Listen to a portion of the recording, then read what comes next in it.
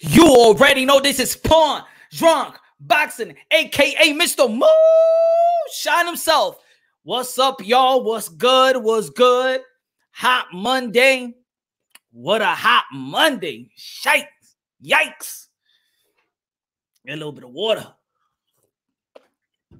Let me get a little water. What's good, Lisa? What's good, Johnny? What's good?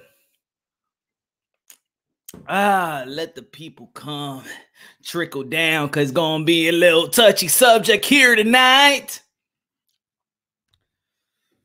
Man.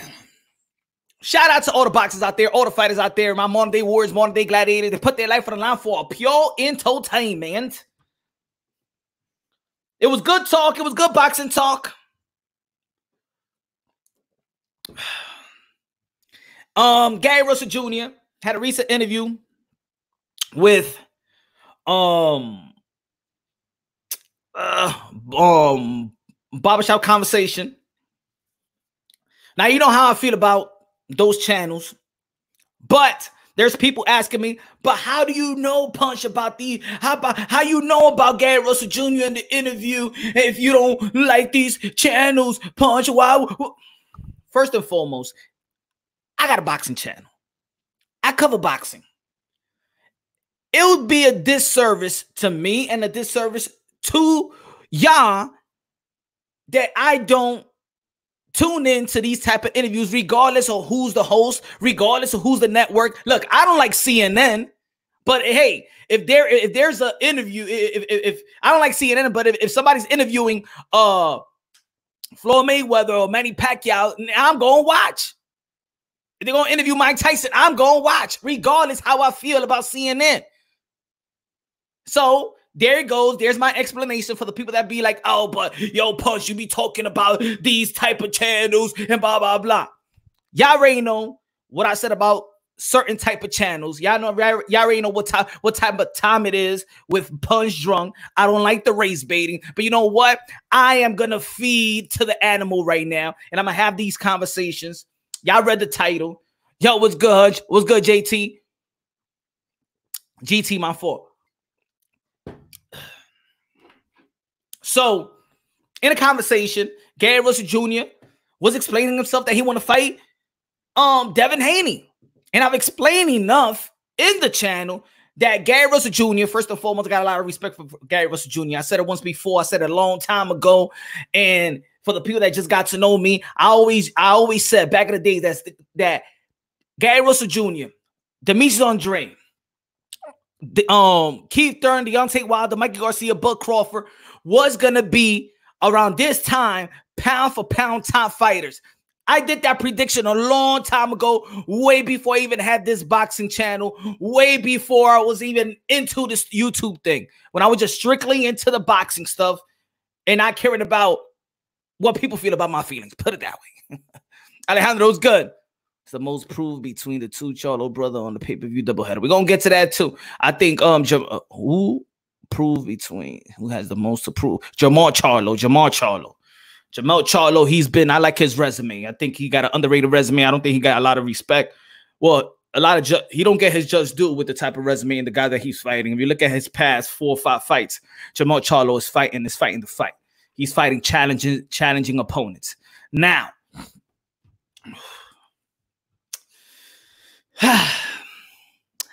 that's a good fight. Gary Russell Jr. versus Devin Haney, right? I mean, who else Devin Haney got to fight right now that's going to give him some type of credit? Not credit, because, of course, every person that steps inside the ring gets all the credit in the world. Regardless, you rank number 1 to rank number 10,000. You get credit. You get all the, for me, you get all the credit to step inside that ring. Because it takes a lot of balls. It takes a lot of statistical fortitude to step inside that ring. Gary Russell Jr., to me, has been probably the most avoided fighter in this era. There's going to be people that be like, oh, well, that's up to Gary Russell Jr. That's his fault. He probably overpricing himself. And talking about overpricing himself and also talking about ducking because, of course, Gary Russell Jr. was trying to say that Devin Haney is ducking. He was trying to say that Devin Haney is ducking, that Leo Santa Cruz is ducking, that Javante Tank Davis is ducking, that Mayweather promotion is ducking. Everybody is ducking him. That's what he's trying to say. That Lomachenko is ducking him for the rematch. Everybody is ducking Gary Russell Jr. That's what he's saying. In my opinion, I believe he's one of the most avoided fighters of this era, including with Boo Boo Andre, that got everybody in the 160 pounds running to the 168 pounds.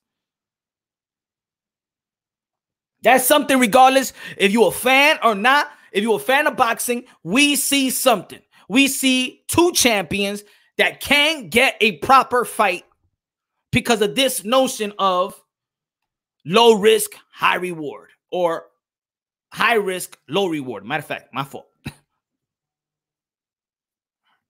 So,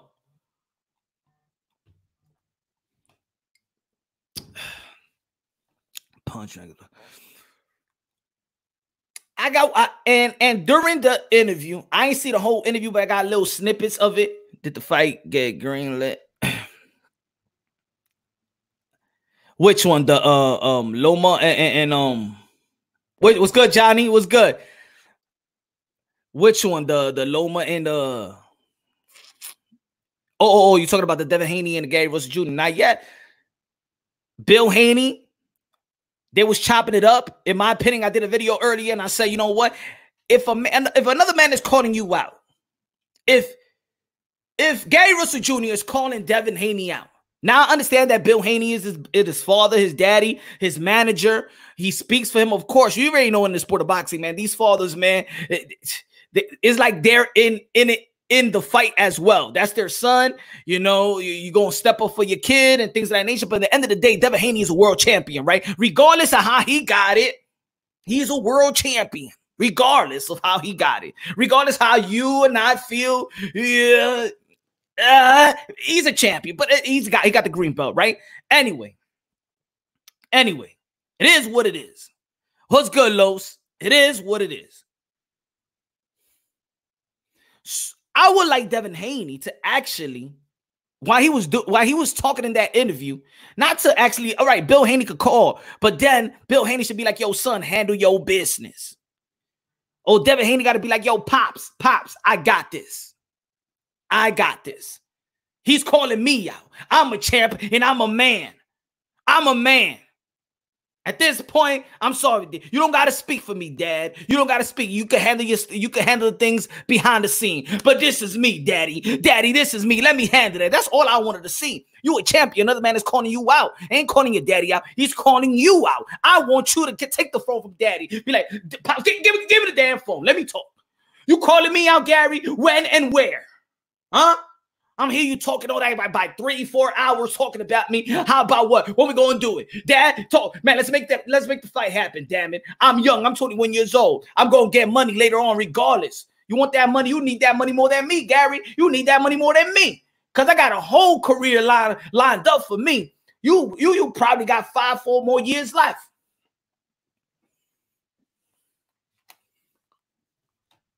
What's good, Ron? What's good, Chop? I want to see that. I mean, there's fighters out there that do interviews, right? You got interviews with Ellie Setback or Fire Hype, and y'all do all y'all call-outs. Now you have a direct line, and the dude is calling you out publicly. You could go after that guy publicly and hash it out. Let us see what's good. What's good?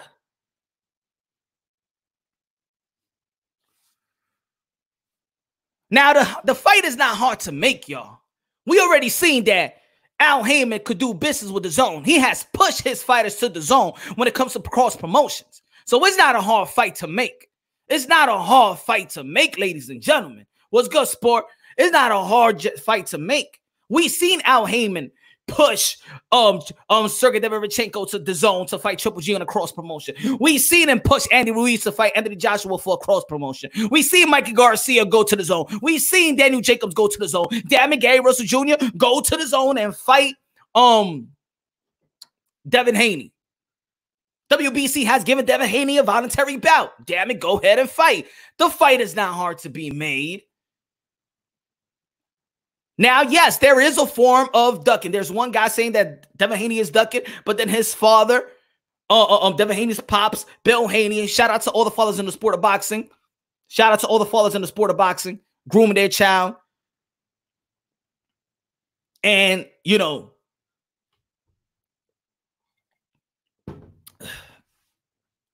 so there's another form of ducking, right? And I hate the word duck because I believe the real duckers are the promoters, or the managers, or the advisors, because at the end of the day, these are fighters. This is what they groom to do.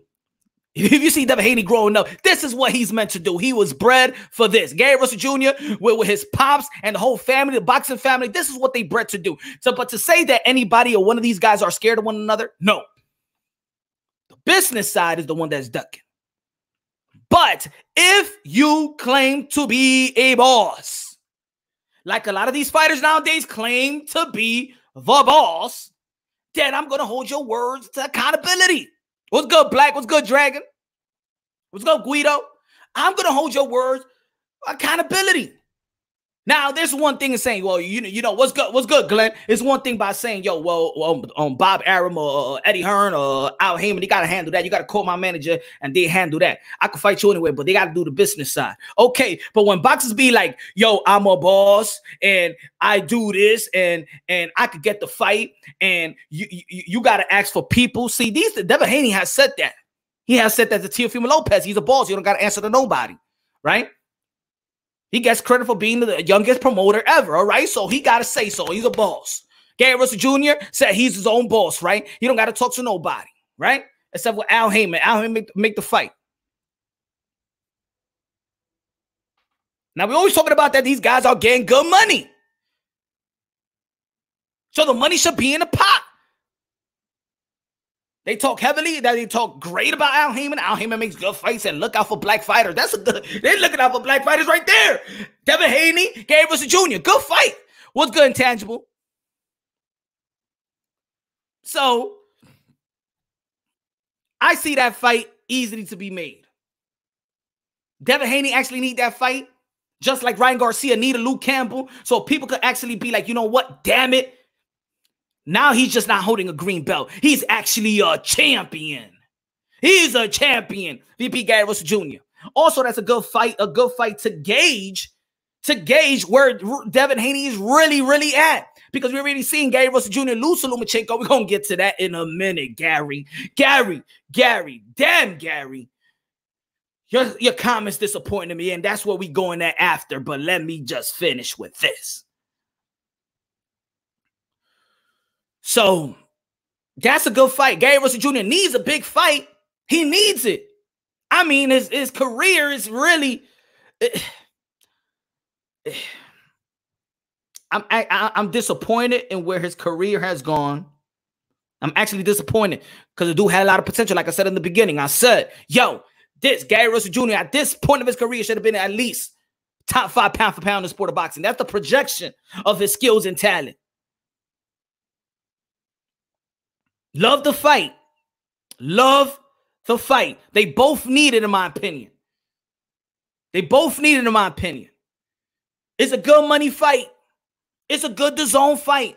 PBC, I doubt that Devin Haney is going to go to PBC. You already know DAZN USA is not, quote unquote, doing very well.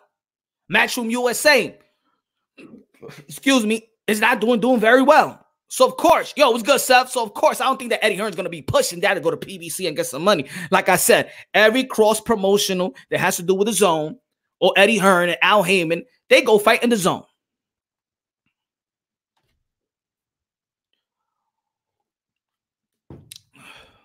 Gary Russell need to get on the floor, Mojo, and step up weight. Don't talk. Well, Ronald, that's what he's trying to do. And that's good that he's trying to do that. I mean, he's been calling everybody out. Devin Haney, Gary, Gervonta Tank Davis.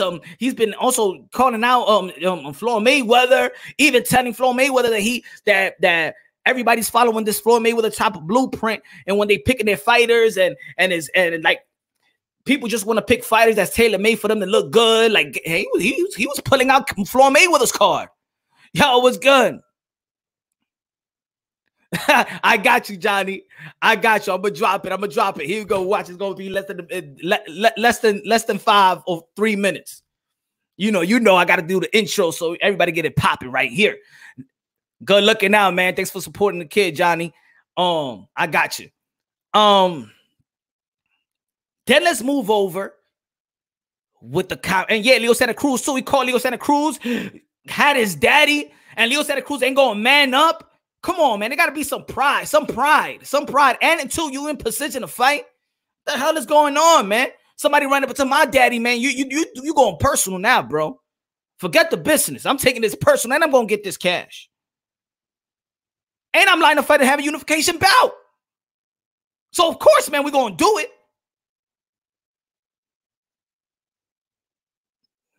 Soft, Leo. Soft.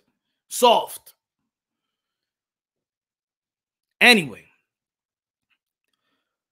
So moving on to the conversation, and then this just thing came out of nowhere. We already know that Gary Russell Jr. feels a certain way about him losing Lomachenko. You know, that fight, it gives him nightmares. It gives him nightmares. Called out Adrian Broner, called out everybody, called out Bud Crawford, called out people in 147 pounds. Say he broke Bud Crawford's jaw. Calling out everybody. He just want to fight. He's desperate for a fight, and I believe that he deserves a fight. Gary Russell Jr., one of my favorite fighters, but I keep it unbiasedly, logically, and objectively. Nobody is above the law in punch-drunk boxing analysis. No. Caller asked him, do you think Lomachenko is overhyped? He said, Lomachenko is overhyped, overrated because of the complexion of his skin.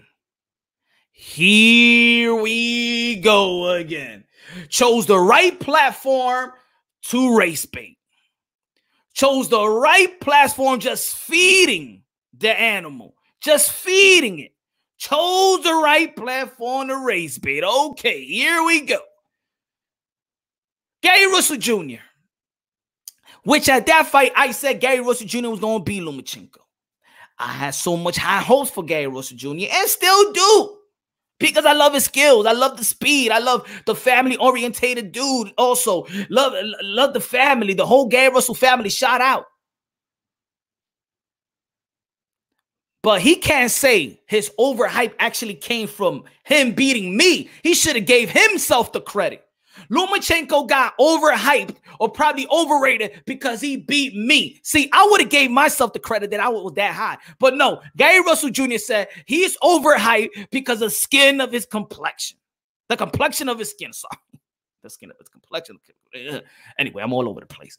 The complexion of his skin. The complexion of his skin is white, as we all could see. Yeah, it seems like when there is no type of race thing, you don't even have to bring race into the equation. But it seems like fighters always have to bring the race card. No, he's overhyped because he's white, right? No, you're not going to forget about that he's probably the most prestige amateur boxer in the history of boxing. Probably the best Olympian boxer in the history of 100+ year sport.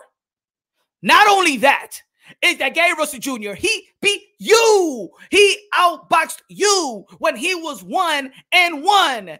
He became hyped and probably overhyped. I'm not going to say overhyped, but if he did, it's by beating a high quality challenger and fighter like yourself. He should have never outboxed you the way that he outboxed you, sir, coming from a Salido fight. If anything, he got overhyped is by beating you, Gary. Not because he's white or his skin complexion. But that's what I mean, y'all. Let's talk about it. That's what I mean. It's this racism trauma. It's racism trauma that is trickling down to the boxing world when it has nothing to do with race. Because you don't want to give credit. You want to think all the credit comes because, oh, people like Lomachenko because he light-skinned. The dude barely speaks English, bro. When is Lomachenko's pay-per-view bouts? What do you mean that his praise and he's overrated because he's white. Really? Lomachenko have fought better opponents than you, Gary.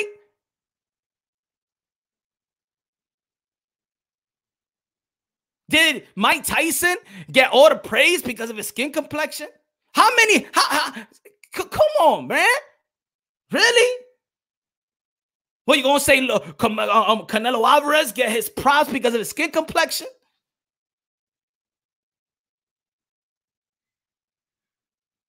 Really? Are we gonna go that route?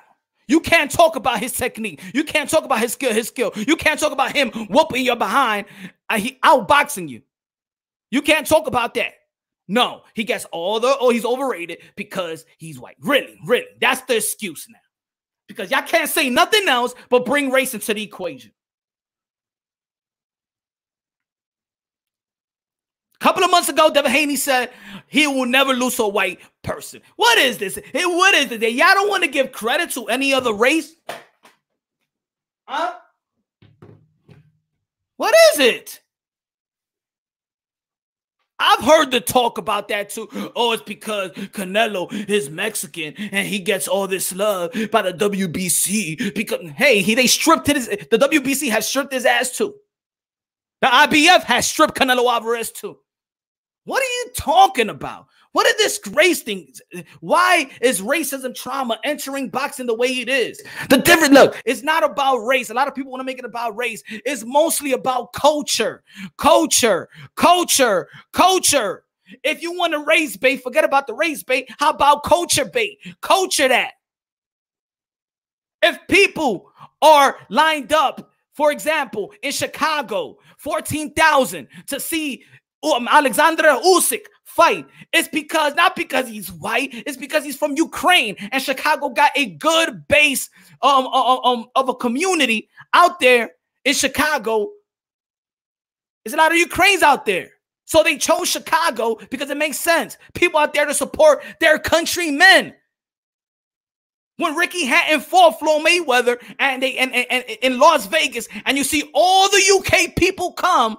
Not because Ricky Hatton is light-skinned or his skin complexion. It's because he's Brit and British people came out here to support him. The same way when AJ first came over here to fight Andy Ruiz, guess what?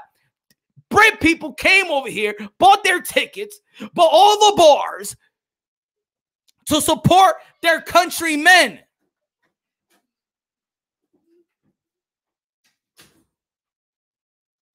See the difference? Anthony Joshua Britt, Hatton Britt. They both get support the same way. It's about culture.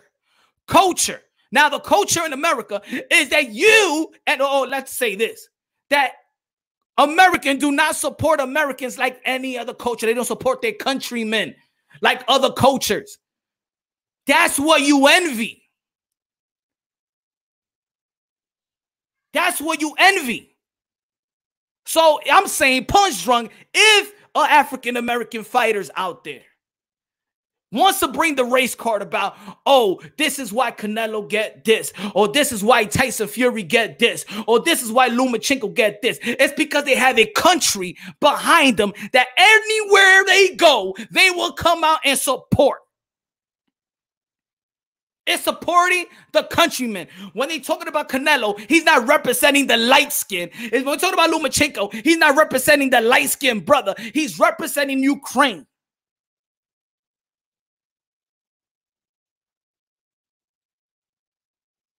Say the truth. American envy how other cultures support their own fighters. How about y'all? How about Americans? Let's support our own fighters. Like I said once before, it was good, John. There is no way that a Floyd Mayweather in Las Vegas, where he's from, of course from Detroit, but of course he makes his residency in Las Vegas, is no way that my hometown, where I live, where I make all this money, and I'm about to fight somebody, and my opponents and his people take over the whole arena. And then y'all want to pull the race card. There ain't no race card. Y'all do not support your own. That's the real ish. And you mad. And y'all want to bring out the race car for what?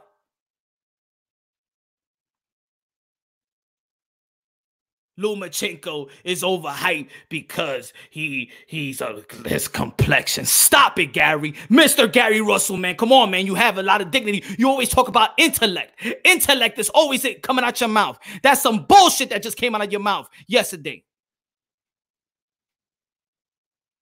Because if you would have whooped his ass, oh, trust me, there wouldn't be no hype with Lomachenko.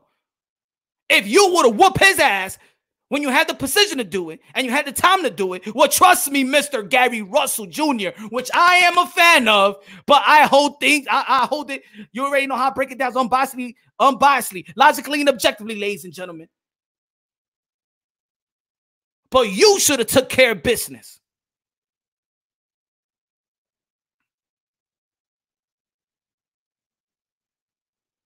The fight that the people want to see. The fight that the people want to see right now, right? What's the major fight that people want to see right now? Exhibition or in the pros? Earl Spence versus Bud Crawford. What's another fight that the whole world is talking about? Exhibition. Mike Tyson versus Roy Jones Jr. Huh? Does the world want to see them because they're white, black, or whatever you want to call it? No, it's because what they did in the ring is about legacy. Legacy reigns supreme. Legacy reigns supreme.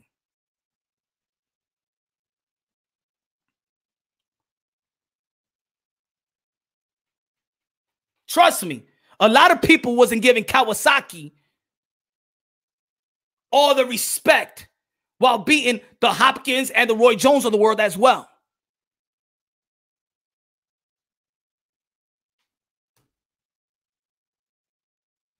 Kawasaki, whatever his name. Shit.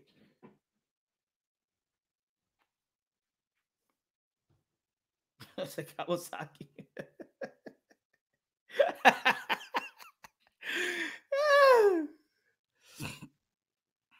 I'm about to send the link. Let's talk, bro. I'm done talking.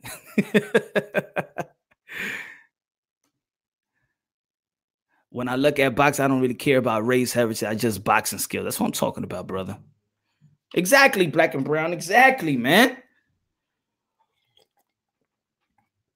And it's not like they asked him about the race thing, right? He just came out of nowhere. The overhype is because of this. Come on, man. Come on, Gary Russell. Come on, man.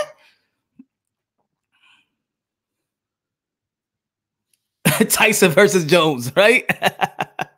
I know what you mean by that. I know what you mean by that, bro. I'm going to send the link up, man. You're going to talk about what we've been talking about, man. We need some dialogue right here, man. We need to end this. Whoa, what's good, brother? We need to start. We need to open up the real dialogue and talk about some real ish, man. For real. What is it, man? What is it? What is it? Name the top 5 cities to hold down their fighters. Texas, New York,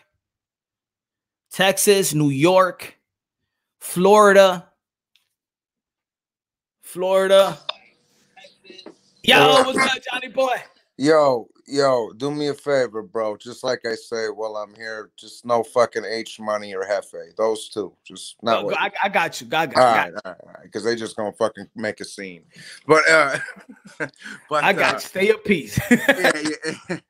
Nah, but yeah, that's some bullshit. Gary shouldn't be talking like that, dog. You give credit to who it's deserved when it's deserved to, whoever it's deserved to, and that's it, bro. I fucking hate Tom Brady, but I'm still going to tell you he's one of the best quarterbacks of all time. I'll still tell you, Floyd's the second best fighter of his era, and and credit where it's due. It's Lomachenko's a good fucking fighter. That's it, What do you feel? What do you feel? Do you think that's accurate? Do you think his comments is accurate? Is it that Floyd made? I mean, is Lomachenko overrated because he's white or because of the skin complexion? Why do you feel? So why do you feel he had the need to say that? I think he's salty that he got whooped. To be honest with you, homie, if I'm being dead serious, I'd have to say he's just salty because he took the L. That's it. He's just a little salty, looking for something to use against him, I guess would be the best way to put it. You know what I mean? You know, but man, see, like I say, dog, Good looking out, Chet. like I say, all the Mexican cats be getting mad at me when I be talking on Canelo, but I don't like Canelo. I think he's a diva. It ain't because he's fucking Mexican, dog. Like, you know, I say, shit, I look more like a Mexican than half of you motherfuckers probably do anyway. What do you think about the fight, Devin Haney and Gary Russell Jr.? Did they greenlight it, or what's the deal? Is they trying to well? Oh, they trying to work it out. They trying to work it out. Who's that? Is that me or? Let me see. Do I sound staticky? No, you sound clear to me. Yeah. Yeah. Damn. Yeah, I saw it.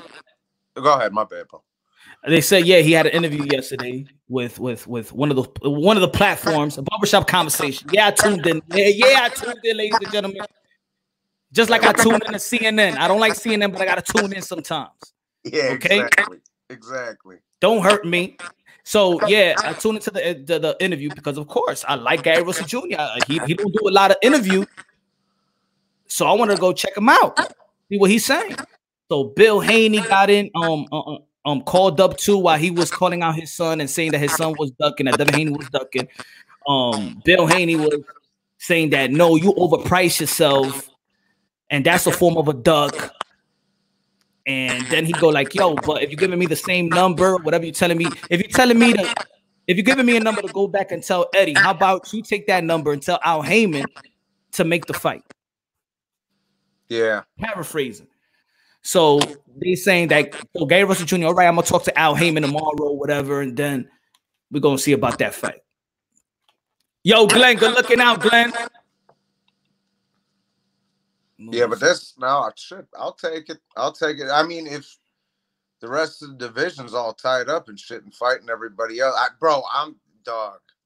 I just went on a rant about Loma and Teofimo. Like, what the fuck? What is going on with that fight, dog?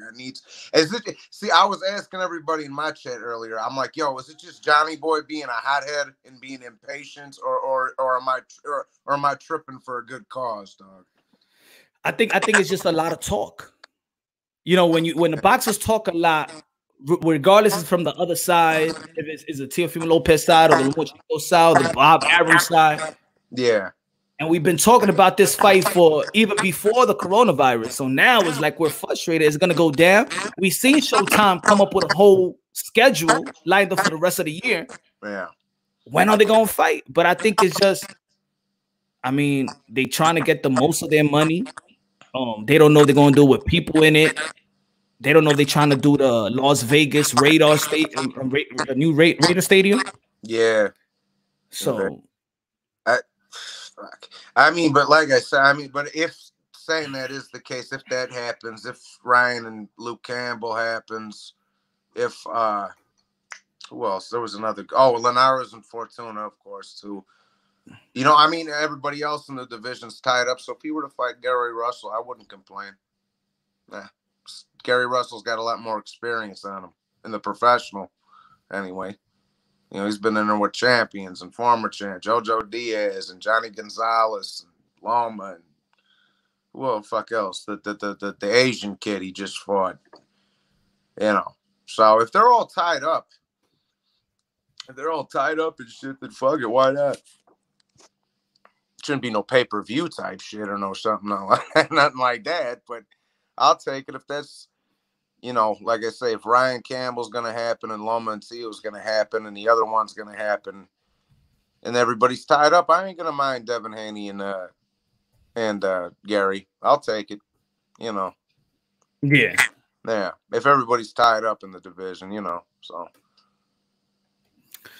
That's what it is, man. That's what it is.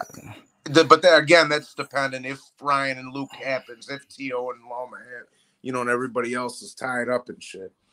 You know. I mean, that fight, I believe that fight is going to happen. But also, I do believe that Lomachenko's, like he said in one of his YouTube rejected.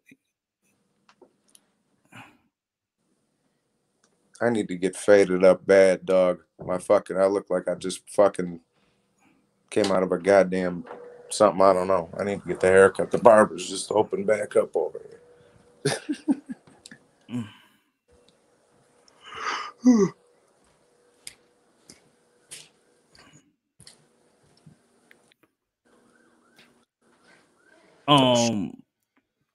Anybody seen the link? Yo, it looks like they're not even letting me send the link right now. What Loma said? No. The link to the. I'm gonna send the link in private because it's not letting me send the link up here in the chat. So yeah, yo, good looking out, chat. Good looking out, chat. Okay, Glenn, up here. All right. Yo, what's good? What's good? What's good, Glenn? What's good, Smoke? What's good? What's going on, people? Yeah, I was having a problem. I was having problems sending the chat like that. It wasn't letting me. It's done that to me before. Yeah, on my end it's saying YouTube rejected your comment. This is fairly common. We're sharing a link. You may need to share the link in another way. That shit's happened to me before too, Punch. Check if you got a StreamYard open in the background, because that's what happened to me the other day when you heard two Glens. Yeah, you had two Glens on your channel. It's because I had a StreamYard open in Google. That shit, bro.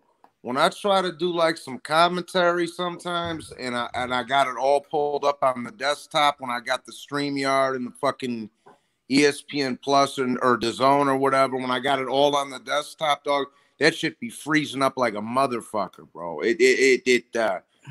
That's why I gotta kind of half do it on my phone and half do it like I gotta play with it a little bit, because if I got it all up on one thing, that should be fucking lagging and freezing up. And so Glenn, I start with you. I got Johnny's point on that one. What do you think about the fight with Devin Haney and Gary Russell Jr.? What do you think about his comments that he made about Lomachenko's overhyped because of his skin complexion? So as the comment in my super chat, basically, with this, basically going through a civil rights movement going on right now, and it's sad that with his platform that he chooses to go that route. Number one. You know what I'm saying? Because he should be using that for something positive. You know what I mean? But at the end of the day, also, you can't really hate on somebody like you mentioned. I was hoping that you mentioned that. You mentioned it right before you dropped the StreamYard link, which was his amateur career. You know what I'm saying? That's nothing, just laugh. That's nothing to just look to the side about. You know what I mean? Like he actually did his thing in the amateurs. You know what I mean? An incredible resume, only one loss. You know what I'm saying?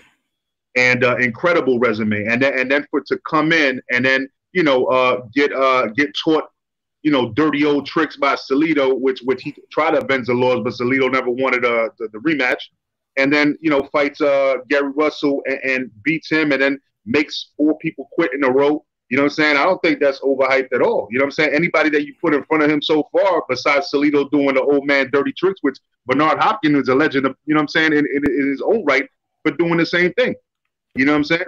Yeah. So you can't get mad at Salido for getting away if the ref didn't call him on it, and then Loma learned a lesson. He said that'll never happen again, and then, what did he do? He made four champions quit.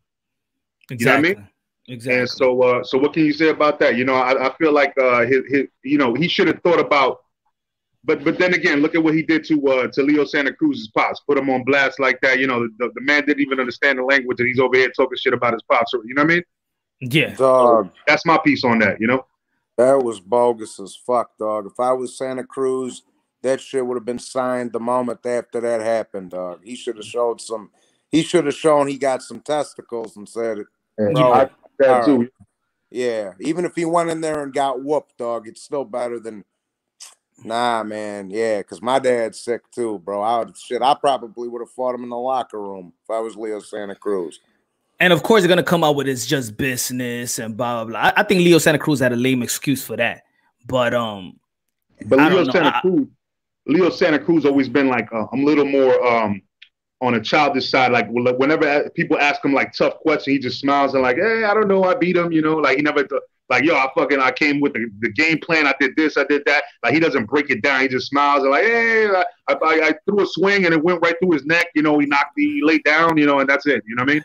Like, he never actually articulates anything. And to be fair, not to be fair, but just to call it this way, not all boxers are actually like fighters. Not all boxers are street. They're not gangsters. They ain't thugs. These guys are just groomed to the sport and they know how to box and they know how to play the point game. They're not like, yo, even you could take a boxer that is very dedicated to the craft, to the sport, and then you put them in a street element. That doesn't mean they're gonna react the same. So I understand this guy's not gonna react. See, Leo Santa Cruz is not gonna react like he's in the street. He's not gonna react that way. That's not who he is. He's just a groomed boxer. He's a nice kid. He's a nice kid. He's not. I want to root for Leo Santa Cruz because he's always a class act. He's a humble kid. But he got to fight somebody though at the same breath. You know exactly. Yeah, exactly. You know, it's two sides of the coin. Just like with this, not to change subjects, just like with this whole Canelo DAZN shit, with them arguing about money. Like, okay, well, you can make the case that Canelo wants his contract and all this other shit, but on the flip side of that, you can say, okay, well, there's a fucking crisis going on right now. Yeah. Just bite the bullet, you know. So let me smoke. Time in on that one. The same question I asked for Glenn, and then Guido go after Smoke. Yeah. So, as far as the Devin Haney, Gary Russell Jr. fight's concerned, I think it is ridiculous. It's absurd, right? I think that Gary Russell is just talking crap. Like, the dude fights at 126. He came up from 122. Let me see him fight at 135 if you want me to care about you as a lightweight. Don't just step up to Devin Haney. Like, I don't believe you, first off, and I'm not interested in the fight, secondly. So yeah, I think Gary Russell's too little, really. As far as his comments about overhyped because he's white, amateur background, is there somebody else that we can compare to that's not white? Guillermo Rigondeaux, also two-time gold medal. Yeah. But he's been on the pound really for he gets a lot of respect. He gets respect, but not too much hype, right? Because that's what we're talking about is hype. Well, the guy. Why would that be? And for me, part of it I think could be about Bob Arum. Another part of it could be about the actual nature of the sport and where there's not that many white champs. You may want to get one. Maybe that's what Bob Arum likes, so that's why Bob Arum was pumping Loma. I mean. I don't know what just from the statement, Loma is overhyped because he's white. To me, I don't know. It didn't say enough. It brings questions that I would like to have answers to, but I don't know. Loma to me isn't that overhyped either to begin with. I mean, he's kind of overhyped, but he came in. Bob Arum came in talking about how he's better than Muhammad Ali when he had like 3 fights, right? So stuff like that, yeah, that's overhyped. But that's your promoter. Your promoter happens to be Bob Arum, who's one of the the biggest promoters in the world. So him promoting that, I don't know. It's the nature of the beast. Tyson Fury, is Tyson Fury overhyped right now? Like, maybe. Is it because he's white? Maybe. You think so? Maybe. I mean, maybe it has something to do with it. Give me something definite. No, I mean, I don't know. For me, I don't know. Like, when I looked at the Tyson Fury Wilder 1, and I saw all of the people who were picking who wanted Tyson Fury to win, they seem to be white people from America, right? Like Tyson, Floyd Mayweather, Andre Ward. Right. And this is just anecdotal. I'm not saying that this is the case, right? I saw a lot of guys who weren't, to me, didn't strike me as boxing fans from their knowledge base, right? But they were coming out of the woodwork, hoping this guy would win, right? So I and that's the way that the combat sports work. We're ethnic based, and people root for their guy. Is it racism to say a guy is that because he's white? I don't know. Maybe. Can I say something? Because I know Guido want to jump on, but just to respond to that. Right? From the I don't want to talk about hypotheticals because when it comes down to it, a lot of people came out the woodworks that really weren't fans for Wilder and created even race baiting channels. You know what I'm saying? Without knowing boxing, because you go to those boxing channels, they don't know shit about boxing. And number two, you said Rigondeaux. Who did he lose to again? What? Yeah. So Yeah. I mean, but we're talking about before the reason why he took the fight was because he wasn't getting hyped, right? I mean, it's fine that he lost, but we're talking about a guy who was hyped from having one fight, 2 fights. Like Loma's been pretty well represented and pretty well promoted his entire career. Let me say, I don't know that that's the same. I don't know if that's the same thing for Guillermo Rigondeaux. I'm not saying that it's because he's black and he's white, but I'm just saying you can't just put it on an amateur career because there's guys who have amateur careers who didn't get that kind of love. And I'm not, and really, there's for me, boxing at one point was dominated by white people, right? So that was the draw. Is that market still there? I don't know. I literally don't know. I don't see Loma as this huge draw. So, I don't know about the overhyped thing. I think it's just well promoted. I don't know that Loma is overhyped. I don't know that I even agree that Loma is overhyped. I think that he was very well promoted early on. Okay, Smoke, first of all, let me say this.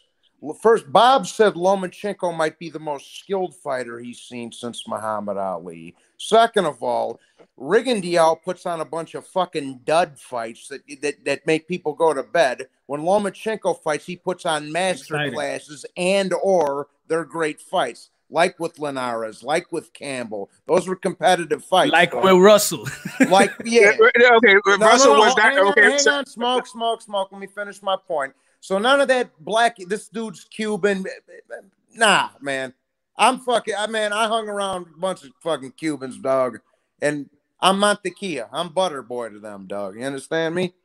Yeah, man. They ain't man, don't none of that shit matter. It ain't because Bob don't give a fuck whether you black, white, Asian, or none of that, dog. All his fighters are foreigners, dog. He's got one of the biggest fights in his whole stable right now is between a Japanese guy and a Filipino, dog. Yeah, okay, I got it. But what I don't know if you want to speak for Bob's racial equality. Listen. Top Rank was formed as a multi-ethnic company. It was Elijah Muhammad's kid and Bob Arum, right? I'm not saying that he was not going to try to do business with black people or whatever. What I'm saying is I don't know what graphs Bob is looking at. Maybe there's a demographic. Maybe there's an untapped market for white fighters in America. I don't know. Like the issue, the issue really is what I'm saying is not about Loma's last fight, Luke Campbell. I'm talking about his first fight, his second fight, his third fight. Those were not scintillating fights. Let me finish. You wanted me to let you finish, so let me finish. Right? So he's been hyped this entire time, right? And he hasn't been having these exciting fights the entire time.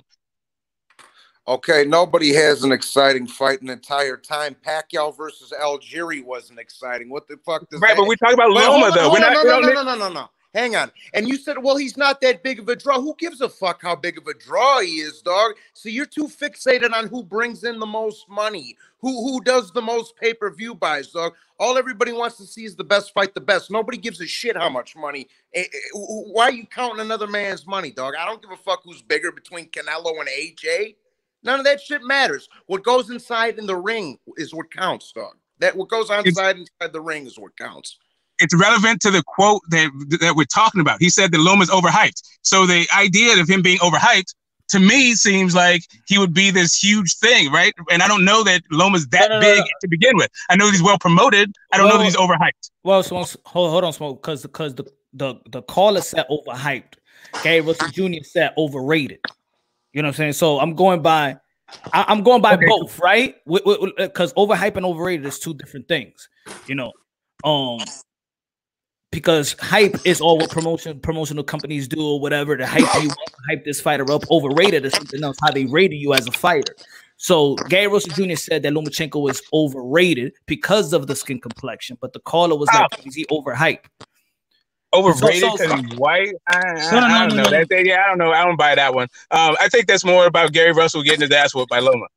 Okay, that's what I'm saying. You know, What I'm saying is to say that he's overrated because he's white, and I see what Loma does in the ring. Loma is not overrated. Let me be specific. I don't want to put on my own. He said because of his skin complexion, he's overrated.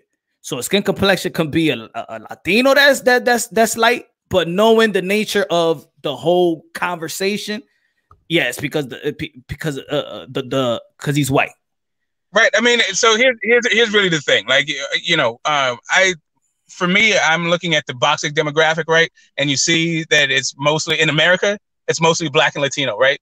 And then, but boxing is also fueled by casual fans. So to me, there's an entire untapped market, right? If you can get somebody and people gravitate to people that look like them, right? They can feel like there's a shared experience. I feel like there's maybe an untapped market, and maybe you can't but you take a guy like Caleb Plant for the same thing. Is Caleb Plant overrated because of his scale and complexion? I don't know. I don't think so. I just don't think Loma's overrated. So yeah, I think that's more like sour grapes. Well, and that's what I said, Smoke, too, before you jumped on. I said I think Gary's just salty because he got his ass whooped. That's it. Guido. And real quick, Punch, I was just going to say, but that's a shitty thing to say from Gary. That's a shitty thing to say. And if you put the shoe on the other foot, motherfuckers would be up in an uproar. Let's keep it a buck now. If you put the shoe on the other foot, motherfuckers would be going to ape shit right now. If because everybody doesn't have the same experience, right? So it's not like every comment is going to hit every community the same way. I'm just saying, dog. I'm just saying. If Lomachenko said, "Oh, Gary Russell's overhyped because of his skin complexion," motherfuckers would have been freaking the fuck out, dog. And you know that, Smoke. Yeah, right. I get it, and there's a reason why there's a reason why that is, and I get why that would be. And I mean, Gary Russell Jr. being overrated, I don't know that he is overrated. Like both comments to me on their face, I feel like Gary Russell Jr. is underrated. Actually, like people pan him because of his activity, but actually he's an underrated fighter, right? But Loma, I think he's all right rated. You know, I think he's okay rated. I don't think he's overrated at all. Like, you know, Loma's the goods. Yeah, I think most of the boxing minds, I believe so. I'm just assuming that they know that Lomachenko is not overrated. He's not overrated. He's done work. He's done work in the amateur circuit. He's done things in the professional level. And the guy that's actually saying what he's saying, he got beaten by Lomachenko. Yo, and who trains with a freaking tennis ball attached to their head and just punching it out the air and freaking, like, you know what I'm saying, like hopping on his hands besides Tio, you know what I mean? But yo, peace to I know we don't want to talk, but peace to Franz. He just came in. Peace, Franz, and Kilua. Kilua, I know you like to talk. You should join the panel, bro. What's up, Kilua? What's up, friends? Yo, what's up, Raider? Guido. Time in on what you think about the fight with Gary Russell Jr. and Devin Haney. What you think is it good for both of their careers? If you think it's a good fight, a fight happening, and then talk about what do you think about Gary Russell Jr.'s comments? I mean, it sounds good. You know what I'm saying? Shit, they got to make that fight happen, but there's a lot of talking going on. You know what I'm saying? I won't believe it until they sign the contract. It's, you know, Gary speak a good game. You know what I'm saying? He speak a very good game. You know. Yeah. And, you know, I'm not surprised about the LDBC channels. You know how they are, bro. I'm not even surprised about that shit. They always got to make everything about race, you know? So it don't surprise me, you know? Jr. saying something, an LDBC channel thing. But before you answer that, let me say this. Hold on. Let me say this. I'm getting sick and tired of the LDBC. They shit on Virgo Ortiz the other day. You know what I'm saying? They say he's overhyped, overrated. You know what I'm saying, bro? It be the same LDBC niggas saying the same bullshit, you know? No, I don't know. I think what you're talking about is just a hunt for a witch, actually. I think you generalize. If Virgo would have been, check this out. If Virgo would have been black, if he would have been black, yo, check this out. If he would have been black, then he would have been hype all over the social media. You would have said, oh, he's the next Mayweather. He's the next answering war. He's the next Mike Tyson. You know what I'm saying? It is what it is, you know? Yeah, that's what so on the LDBC channels I'm on, that's what I hear. But I just want to say one last thing. I didn't mean to cut. I'm sorry, Guido. I promise. I didn't mean to disrespect and cut your wisdom short. I just left this one comment out when I was talking. And Leo Santa Cruz's dad is not some civilian, right? He's also a promoter. I think all of it was part of game. I don't think that he was just being disrespectful to an old sick man. Oh, okay. My fault. I was just putting the. But if the father was promoting a fight, then the fight would have happened after that. True. So I don't know how valid that point is. To be honest, I didn't say that the father was promoting the Gary Russell Jr. and Leo Santa Cruz fight. I was saying that the father is a promoter. That thing happened at a promotion that the father was part of, right? I'm just saying that the father's part of the boxing game. He's not just a civilian on the street. Like when Jarrell Miller went at AJ's mom, that was just a civilian mother at an event. That to me, that is a different kind of thing than going up to a promoter and basically trying to call your son out, right? I got you, but I'm not gonna let you steer me off the topic. So what I'm saying is that what was that's like when you throw in irrelevant information into a math question on a Regents exam or something like that. You know what I mean? On a state exam, like when you throw irrelevant information into it, you're trying to lead somebody to see that point. So if he wasn't trying to promote the fight, why you bringing up that he was a promoter? Because that fight would have happened if he was trying to promote the fight. Because that's not my point. You're making that into my point. I wasn't saying that Gary Russell did it, and the dad was. I wasn't saying that the dad was in on a promotion of a Leo Santa Cruz fight. What I'm saying is that the dad himself is also part of the boxing community. That was only my point. He's not just a civilian. He's not a civilian in the stands kind of thing. Let me just say this real fast. Regardless, Gary Russell's a street kid, bro, from D.C. He should know better than not to disrespect somebody's sick father like that, period, dog. You don't do that. That's the shit that'll take it to a notch. I mean, Leo Santa Cruz just isn't cut from that, but that's the kind, and you know that too, Smoke. That's the kind of shit that'll go take it past boxing, bro. And you know that, dog. Facts. Now let me ask. Kemar, time in because I want to ask another question to the panel. What's up, G? What's good, my brother? Right here, chilling. What you think about the fight? Gary Russell Jr. versus Devin Haney if it happens, and what you think about the comments that Gary Russell Jr. made about Lomachenko is overrated because of the skin of his complexion. The complexion of his skin. I have to agree with Greg over here because there's all talk, until it actually happens. For all we know, the fight could happen in 2040. It's all talk. Yeah. So, and about those comments. But what do you think about that fight? What do you think about that fight, though? If it does happen, what do you think about it? Well, Gary's not really a lightweight, so I think Devin Haney will win if it happens. Okay. Yeah. He's also being trained by Mayweather, so the hype in there. I like to see it, though. Don't get me wrong. What do you think about the his comments about Lomachenko is overrated because of the skin because of the complexion of his skin? What did he say though? Like, what exactly? What they asked him. They asked him, "What do you think that Lomachenko is overhyped?" And he said, "Of course, Lomachenko is overrated. He's overrated. We know that he's overrated because of the complexion of his skin." Oh, what do you think about those? Maybe, I don't know. They're mad because I don't know. It hasn't been a while since a black fighter has been pound for pound king. It could be that, or they actually think he's all hype. Could be it's my opinion. Yo, what's good? Right. What's good, Black? What's up, fellas? What's good, my brother? What up? Was Kelmar done? Oh yeah, I'm done. Kelmar done talking. Yeah. Go ahead. Because I just want to speak on the Devin Haney, Gary Russell. Look at man, everybody want to be calling Devin Haney out, right? And I understand Devin Haney to fight somebody. He don't fight nobody, right? But I don't want people to get to a point where people start saying that fucking Haney's ducking Gary Russell Jr. But I wouldn't say that he shouldn't take that fight. But if he doesn't take that fight, then I don't think people can start saying that Haney's ducking Gary Russell. Black. Because Gary Russell kind of don't even belong in that division. You know what I'm saying? Like, Haney got bigger fish to fry. Yo, Black, check this out, dog. You can't say nobody from 2 weight classes below is ducking anybody. That's what pissed me off with that whole Lomachenko and Pacquiao shit. Like, bitch, them boys is 2 weight classes apart. Now, Andre Ward and Triple G, they 2 weight. How the fuck you gonna say somebody 2 weight classes lower than them? Man, come on, bro. Yeah. Get out of here with that. And Gary Russell's already on the decline. Gary Russell's already on the decline. and Devin Haney has a bright future ahead of him. Now, I'm not saying he shouldn't take the fight or whatever. I don't think he's going to take the fight, but that's a whole different topic. I'm just saying Gary Russell needs to leave these youngsters alone and do his own thing, because these youngsters got a path already set for him. And Gary Russell's already on the back end of his career trying to scrape for pennies. Like, I don't think it's cool that he comes at the youngsters and trying to call the youngsters out. And I just want to put my 2 cents in. I don't think we should start saying that Devin Haney is ducking him or in any type of way.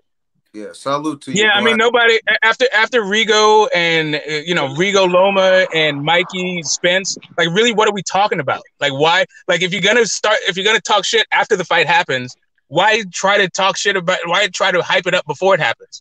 Like, you know that these guys are not in the same weight class. You know that even Devin Haney is not going to be competing at 135. He's going to be competing at 147 one day. Like, why are we trying? Like, what is this about for real?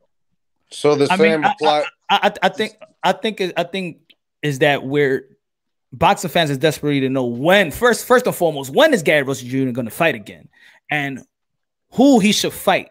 Should he fight a name and things of that nature? What Devin Haney goes is he got a belt where half of the people, I'm not going to say everybody, but I include myself, that I would like him to, to have that belt more than just I want him to be more than just a belt holder. I want that belt to be some type of significant. And I know that even if he fights Gary Russell Jr., he beats him, going to be like, well, Gary Russell Jr. moved up. Yet, I still believe, even if he fights Gary Russell Jr., that's the best skillful fighter that he has fought in his resume. Even at 135. And if the guy said that he's weighing 140 right now, Gary Russell Jr. said, then 135 is not far-fetched. Was Kell Brook the most skillful fighter Triple G faced? I mean, what's the point, though? Like, once you whoop a little dude's ass, you don't give credit. Was Mikey Garcia the most skillful dude that Errol Spence faced? Is Rigo still the most skillful dude Loma faced? But these guys are in there. But these guys are in their prime, Smoke. I do believe that that's still a hard task for a 21-year-old to fight Gary Russell Jr. That's not going to be easy for Haney. I don't. You think that fight is going to be easy for Haney? I don't think that. I think it's a lose-lose for Haney. Like, Gary Russell Jr. Yeah, I agree. Like, it's just a lose-lose. Like, he's not going to get credit for winning, and he's not going to get credit for losing. Like, nope. It will not work in his favor if he loses. It will not work in his favor. I disagree now, because I think that y'all putting Devin Haney like he's a prime type fighter and one of the pound-for-pound dudes in the sport of boxing. Yeah, like what the fuck he did? He hasn't done shit. I don't understand how you're hyping him up like that. Now, if you're talking about, let's say if Gary Russell Jr.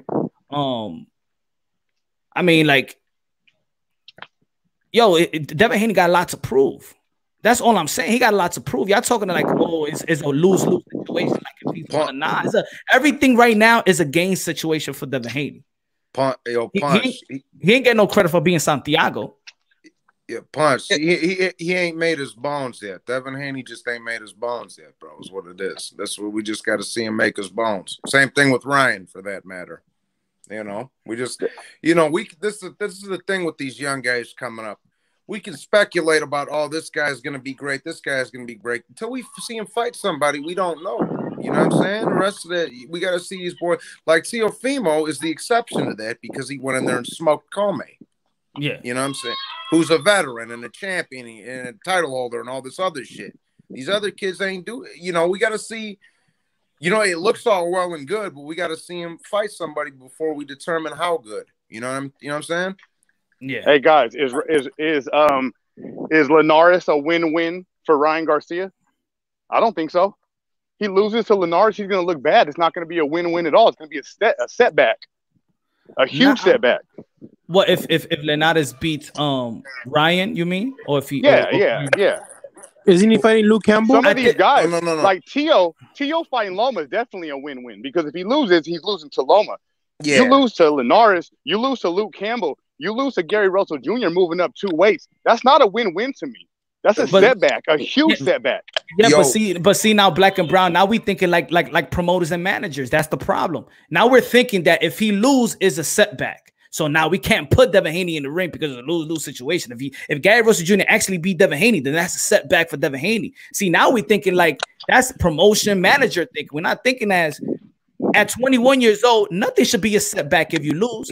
Did Zab Judah took a step back when he lost in his first fight? The Amir Khan took a step back when he lost to Prescott. The Canelo Alvarez took a step back when he lost to Floyd Mayweather. Did Manny Pacquiao took a step back when he lost in his career? They still became greats. We shouldn't be mentioning. I agree with you. We shouldn't be mentioning if they take a step back. It's still a win-win situation for Devin Haney at this age. Now, if he's 20, I agree with you. I agree. See, here's the thing. Here's really what it is. Like, if Gamboa fought Gary Russell Jr., I would favor Gamboa in the fight. That is the problem with the fight. Like, the dude is too little for me to actually pick as a competitive thing. So even it's a name, cool, but as far as cutting your teeth and saying that you can project some sort of greatness onto Devin Haney, I just don't get it. So you're looking at Gary Russell Jr.'s height and not skill. You think that because he's too little, then you could say that about a lot of great fighters like Mike Tyson. He was too little for all the heavyweights. Yeah, but he was a heavyweight. It's not like he was a light heavyweight and came in and did it. Like, so, like a Michael Moore, like, yeah, he was a devastating light heavyweight. Or, how about Manny Pacquiao? Manny Pacquiao, right? But he moved up. Right. So you have guys who are moving up in weight. I got it. So if you think Gary Russell Jr. can pop like Aguayo, or is it Alexis Aguayo, then fine. No, I don't think Gary Russell Jr. is that thing. What I'm saying is, right. So we're talking about Gary Russell Jr. Let me finish, bro. Let me finish. Like, you yelled your names, and what I'm saying is those guys aren't Gary Russell Jr. Gary Russell Jr. doesn't have pop. He doesn't. What my point is, he doesn't even have pop for a light guy. For a 122, he didn't have pop. So, like, at least Michael Moore was knocking dudes the hell out at light heavyweight, right? Before he moved up and was dangerous, right? But Gary Russell Jr. is not doing that. He's decisioning guys at 122 and 126.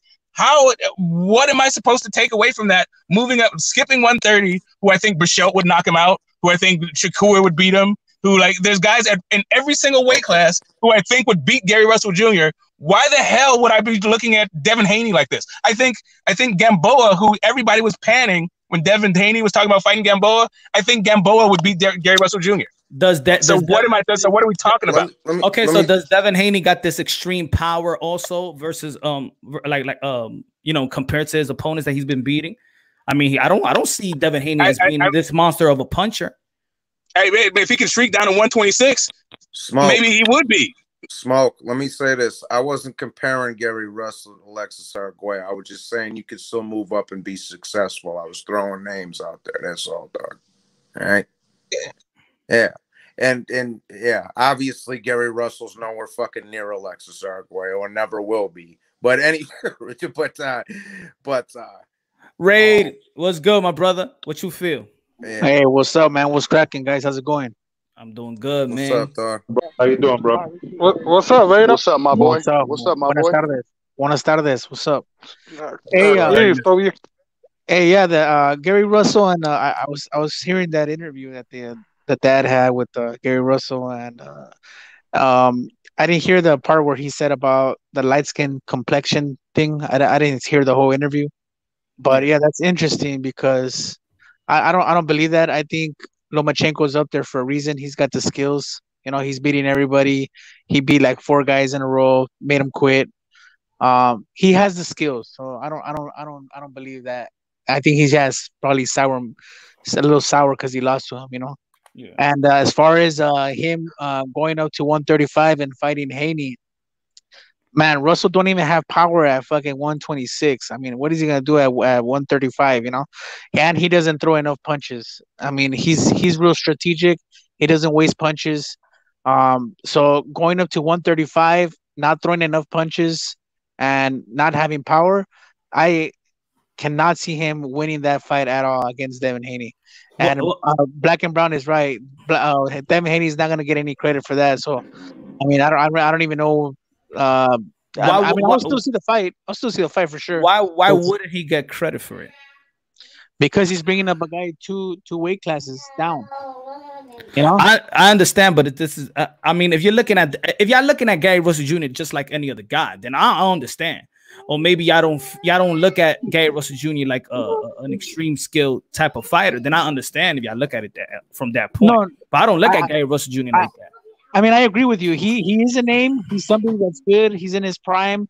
But Spence didn't get credit for Mikey. Canelo didn't get credit for Khan. And that's just the way it is, you know. Like you're fighting guys that are not in your weight class, even though they're names. But that's what that's what I mean. I'm sorry to cut you off, but that's what I mean though. That is compared to guys that's already in their prime. You compare the Canelo Alvarez, compare the Triple G, compare these guys already legitimate, even pound for pound type of dudes. Devin Haney is not pound for pound. He still got things to prove. Look, Devin Haney up to this point still have not even fought a southpaw yet. Gary Russell Jr. is a southpaw. Yeah, I think you're kind of like saying, I know what you're saying that, you know, these guys are in the prime, and when Devin Haney is not in his prime, but it's just the fight, you know what I mean? Like it doesn't look good. It doesn't matter if you're in your prime or not. I guess that's what I'm trying to say. You're fighting somebody that's in the lower weight class that doesn't belong in your weight class. That's why they don't get credit, I think. Yo, so to add on to this, like, so I think when it comes to a Gary Russell Jr. fight, yeah, we give him credit for hand speed, but then you know, there's a lot of fighters right now that are learning that those angles, you know what I'm saying, that's what gave him problems to work versus Lomachenko. He got outboxed. So now not only do you have a problem with the fact that he got an L versus Lomachenko, which Lomachenko's name is way bigger than his right now in boxing across the world, but then now you have a promotional problem because he rarely fights. You know what I mean? And he keeps declining offers, you know what I mean? Because he thinks he's worth more. You know, so I mean, he's got a promotional issue, he's got an age issue, he's got a disadvantage when it comes to up and coming boxers that are more relevant right now and are showing more enhanced skills. So, you know, speed is great. It's great. It was great when he was coming up. He should have taken advantage of that back then. Now, you know, not only are you like going against promoting yourself by making racial slurs, you know what I'm saying? But you also haven't promoted yourself really in the last 5 years anyway. So this is the first thing you want to come out with is that, hey, you know, white people, you know, he's got an advantage because he's white. Like, come on, man. You know, there's just too much negativity for him to make any money right now. Yeah, I mean, I agree. I agree with that, but I do disagree. I'm not saying on anybody that feel like Devin Haney and Gary Russell Jr. is not a good fight. I think we're talking like Devin Haney is some type of pound for pound, where, you know, some type of fighter that is not going to gain, is not going to be anything significant in gaining any type of respect for the win or things of that nature. And the reason why, that's what I'm trying to say. The reason why is because Devin Haney is more relevant than Gary Russell right now. You see what I'm saying? So to the casual, he's fighting a nobody, even though we know who Gary Russell Jr. is. He's not relevant right now. You know what I mean? He hasn't been relevant because he's not taking fights. But I feel you on that. He's not relevant in fighting, right? But to this day, if you ask the relevancy of Devin Haney right now, and I said this before, whether people think I'm joking around, his relevancy is working out with Floyd Mayweather. No, not Devin Haney. Not Devin Haney. I'm saying Devin Haney's relevant. He's more relevant than Gary Russell. I was saying the flip side of that. I was saying like he's relevant. Gary Russell's less relevant, even though he should be more relevant by this time. No, but that's what I'm saying. I'm saying in marquee wise, for me, Devin Haney is relevant because he's working out with Floyd Mayweather and the social media and platform and things of that nature. It's not because people are saying, yo, did you remember the last Devin Haney fight? Yo, I can't wait for the highlight reel was so incredible. Nah, Devin Haney right now, his highlight reel, when you think about Devin Haney, you think about Devin Haney in the TMT gym and working out with, you don't think about Devin Haney and what the fighters that he fought. Or I could be wrong. Anybody could tell me anything. What's his relevancy? Listen, but you don't think the same thing is true for Gary Russell Jr. Like, unless you're a purist, like who's Gary Russell Jr., the guy that lost to Loma way back when? Maybe you know JoJo Diaz. Maybe. Yeah, that's that. Yeah. It's not like Gary Russell Jr. is like people are like, hey, let's see that who the hell is he fighting outside of purists, right? And even the purists, like you ask the guys who are these hardcore heads, about their pound for pound list. Gary Russell Jr. ain't coming up, even though skills wise he should be top 5. Definitely top 10, right? I feel you. That's what I said. That's what I said in my video, that I projected this years ago that around this time that Gary Russell Jr. would be top 5 pound for pound, including with Demetrius Andrade. I would have thought in 2014, 2013 that these guys would have been at least pound for pound around this time. It ain't happening. And that's what I'm saying. Like I feel like it would be a gift to Gary Russell Jr. to get the fight, but I don't know what we're supposed to say about Devin Haney afterwards, right? Like you beat an underrated, great, highly skilled little dude that can't break wind 3 weight classes down. I'd say this. How relevant, how funny thing boxing is. I bet if Gary Russell Jr. would do some pad work with Floyd Mayweather, people would be like, wow, oh my God, I would like to actually see this fight now. I think it's that. Yeah, maybe when Floyd was considered a boxer versus whatever the hell he is now. That would be promotion, but then I bet you all the casuals would think that he's like an up-and-coming boxer, would not even recognize the fact that he already had a career where he should have already been established by now. You know what I'm saying? Oh, yeah, and I agree with that. His career should have been established. I don't like the way his career has gone. I definitely do not like the way his career has gone. Yet, all I'm saying is I do believe that if you look at what opponent do we feel like Devin Haney should face next? What's out there for him? All right, so there's no other fighters? There's no everybody else is caught up right now? Then I would say, some people will get mad at me, but throw Felix Verdejo there. That's not a bad start. That's not a bad start at all. Mm-hmm. It's not. That's a good fight. I think he just finished fighting. I don't know how if you're gonna go back to training camp to get that Devin Haney fight. Yeah, see, because I'm looking at the business side of which that Devin Haney got a voluntary bout. That he could pick actually who could fight. If Pedraza maybe bring Pedraza to 135. Pedraza's not bad. See, I feel you, but I'd rather see Gary Russell Jr. than Devin Haney. The Pedraza. Right. So I think Pedraza beats Gary Russell Jr. Nah. I disagree with that. Yeah, I think Gary Russell's too scared for Pedraza. Okay, but okay, so you bugging anything? Come on, Jojo Diaz. If he could actually punch and move at the same time, move his hands and feet together, I think Jojo Diaz would have beat Gary Russell Jr. Like Pedraza has excellent hands and feet, and also can crack a little bit. Loma was there's a huge size advantage for Loma over Gary Russell Jr. And that was like, I don't know. For me, I give deference to a bigger dude who can also fight, right? To a little dude who is, if you're gonna be 2-3 weight classes down, you can be as skilled as you want to be, especially if you're not even a puncher. If you don't even have like dynamite in your gloves like that, and you got to outpoint the guy. But that's what I'm. Not that fast. He doesn't throw that many punches. If I may, I want to actually like that. I was trying to chime in, but I didn't want to cut him off. But I actually agree with Smoke, because here's the thing: what makes it intriguing. You know what I'm saying? Like Pedraza, like he said. You know what I mean? Like you're talking about he got knocked out, or he lost against what's his name?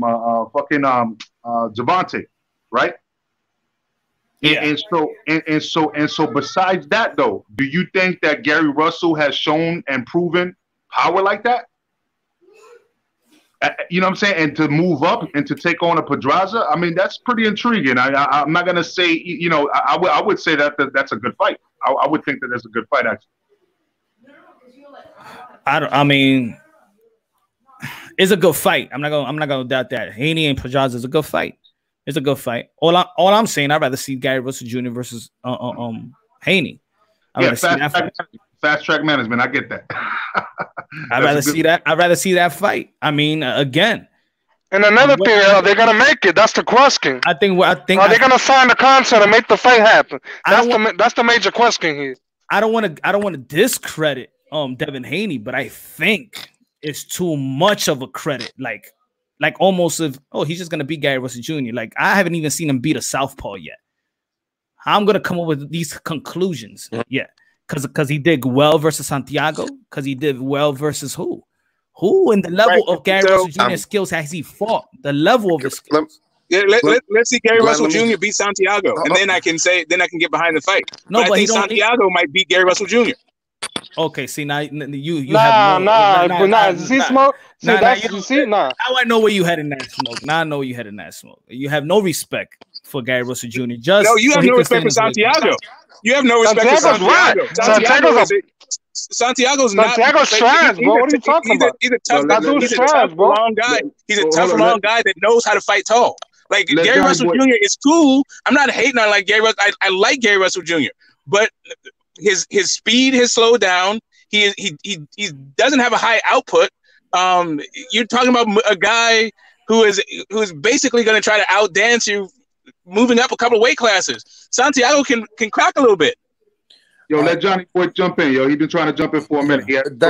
Thank you, Glenn Hermanos. I appreciate you. No problem. No, I was just gonna say, man, I'm gonna tell you one thing right now, bro. I'm gonna tell you one thing. My bad. I was typing a couple of emails for a few minutes. Go ahead. Let me see that Ryan Garcia Luke Campbell fight. I guarantee you, Luke Campbell knocks him the fuck out. I guarantee it, dog. I guarantee it, dog. I think when it comes to that fight, for me, that's a 50-50 fight. And I do believe that I won't be surprised whatsoever if Luke Campbell beats him. I think it's more of the sport of boxing. Do we want to see Luke Campbell beat Ryan Garcia? We want Ryan Garcia to beat him. So we keep that type of that Devin Haney, Ryan Garcia, Gervonta Tank Davis, momentum alive. What's the date of that fight? They ain't said it yet. They haven't said it yet. Okay, yo, Johnny boy, I will make a wager with you on air. All right. We will donate. My pockets ain't too. My pockets we will donate to Punch's channel. We will donate to Punch's channel a $50 super chat. If on my end that Ryan Garcia wins, okay, you don't have to say by knockout on Luke Campbell. Luke Campbell wins, right? Just to be fair, right? There's not going to be a spread here. There's not going to be a spread. You know what I mean? Yeah, no. Whoever wins, period, right? Yeah. I got you, bro. If it's something controversial, where it's controversial, I'll give you the edge there. I'm not going to say, hey, man, throw the $50. You know what I'm saying? But if it's something controversial, like, a Del Bird or somebody roughing and giving it to 120 to 108, you know what I'm saying? When it was clearly the opposite way, you know what I mean? Then I'll be like, okay, you know what? All right. Well, how about this? How about this? Just so Johnny can wet his beak a little. If you lose, you give me the $50 super chat. If I lose, I'll give it. All right, so you want to give it to me? All right, so that's no problem. That's no problem. I'll spread it out. I'll spread it out over a span of a week on Punch's channel anyway. It's okay. Let me ask this question. Because I want to tap into the other side of the other title that I had with the race issue. Do y'all feel there's a race problem in boxing, not in society, in boxing, or there is an enviness of other cultures looking at other cultures support their own? I agree, bro. That's exactly how I feel, bro. It is a race problem in boxing, without a doubt. There is a race problem, There's a big issue going on. Boxing doesn't exist outside of the larger society, right? It's actually a microcosm of the larger societies. So, as far as if you call it a problem, sure. I just look at it more of the current landscape, right? And yeah, and that's not just in boxing. That's not just in America. That's, you know, sort of worldwide. The way we, you know, the way that we are still tribal, and then the way we still compete with other you know, people who are considered the other, right? Yeah. I'll say this, bro. There is, but it comes from everybody, a little bit from everybody. Just like I say. There's dickhead Italians out there. There's nice Italians. There's dickhead Puerto Ricans. There's nice Puerto Ricans. There's dickhead black guys. There's cool black guys, bro. It don't matter. None of that. You know what I'm saying? You know, it comes from everywhere. I've heard it from everywhere before. I've heard it from, you know, and there's nothing wrong with rooting for, you know, your country or whatever, or your city or none of that. But in the same breath, don't be shitting on everybody else's, or be happy, proud of your culture or nothing like that. But don't shit on everybody else's. That's all. What do you think? And that's a good point, Johnny boy. That's a good point. And let me say this. Boxing has become like in prison. You know how every race got to be together? You know, and in prison it's divided. The whites got to be with the whites. The blacks got to be with the blacks. The Hispanic got to be with the Hispanic. You know what I'm saying? That's how boxing is becoming. You know? That's you fools on the coast. We don't have no race politics in the Midwest. The problem, though, the problem I think that we are sort of ignoring is a system of white supremacy that is that, you know, has disenfranchised. That's kind of fucked everybody, including white people, right? So right there is the actual realities of the world that we live in today. So it's, while you can say, yeah, like people are, you know, people may be, you know, ethnically or culturally insensitive, right? Or you can denigrate somebody else. It's not like Puerto Rican supremacy is like down to, you know, is the reason why a whole bunch of people are disenfranchised. So it's just not the same thing when you talk about these tribal differences. Okay, I'll say this from my lenses, because I feel like if you say what I'm about to say, you could be listed as coon, you could be listed as whatever. But since I have the heart punch drunk to say it, then I'll say it. Like I posed the question. I said, is it racism in boxing? I actually don't believe there's a problem of racism in boxing. There's always going to be racism, but is it a problem? I don't believe it's a problem. Yeah, I do believe, coming from boxers and the ones that complain about racism, I don't think it's a problem with racism. I do think that there's African-American boxers and boxing personnels that envy other cultures that support their countrymen and then use that as it's racism. But it's not racism. It's that they support their countrymen. It's not racism that Cotto looks different from Trinidad and Trinidad is Afro-Latino. But Puerto Rican... wait, let me finish. I got you. And Puerto Ricans is going to support them the same way. Yeah. It doesn't mean, like I said in the beginning, Ricky Hatton is British. AJ is British. When they come to America, all them Brits is going to support them. They don't care if AJ is black or white. They care that he's Britain. Same thing with Ricky Hatton. Same thing if an Irish dude is fighting. Same thing. But when it comes to, oh, this guy is racist, they're not supporting Lomachenko because he's white. They're supporting Lomachenko because he's Ukrainian. Yeah. It kills me. It kills me, Punch, because I get a lot of the Mexican guys saying, oh, you don't like Mexicans, Johnny boy. You don't like Canelo and you don't like Mikey. I'm like, well, I like Estrada. I loved Barrera and Morales. I love, you know, I come from a town where the majority is Mexican and Puerto Rican, bro. That's where I come from. All my first cousins are Puerto Rican. I'm the only one. I'm the white boy out of the family, man. Like it's you know what I'm saying? Like it's just dumb shit. You give credit to the boxers where it's due, regardless of any of that nonsense. And you move on. I think if there's any, sorry, go ahead. There's for me is not a race problem. It's right. It's a culture problem. See, yeah. Because let's say Andy Ruiz, he's Mexican, right? But a bunch of Mexicans didn't come to Madison Square Garden to support him. They came out after he won the title, and then they say he's the first Mexican heavyweight, and then the Mexican fans flocked in. You know, I think it's a culture, even if you Latin here, it's an American culture. And that's what it is. I don't think we have a race problem, but in boxing, there's an American culture, and we envy other coaches in other countries that they know how to support their countrymen. Which so I don't think that there is an envy of support. I think what it is people are a little bit annoyed and irritated that we don't get to support our fighters the way that other people get to support theirs, right? Because when we support our fighters, is because we're racist. When they support their fighters, let me finish. When they support their fighters, is because it's just a cultural thing, right? And that's what I'm saying. It's like, it's not that Gary Russell Jr. doesn't have support. People would support him. But if I support Gary Russell Jr., I will be accused of supporting Gary Russell Jr. simply because he's black. As if there's a problem with that, right? And then secondly, as if that's what I'm doing. No, but see, that. Remember, I think we talked about this the other day in the live show, but I want to say it again. It's not that it's wrong for you to support Gary Russell Jr. because he's black. The problem is that you want to degrade somebody else because of their culture and then be proud of yours. For example, I don't know if I said it right, but I'm gonna give you an example of what I mean. Gary Russell Jr. said, "Oh, this guy, he's overrated because he's white." So it's diminishing that he's good. It's just that he's white that he's getting the credit. So how about just saying that I am proud and I support my black fighters, but I don't got to shit on another fighters or the lack of or whatever they race. That's the problem.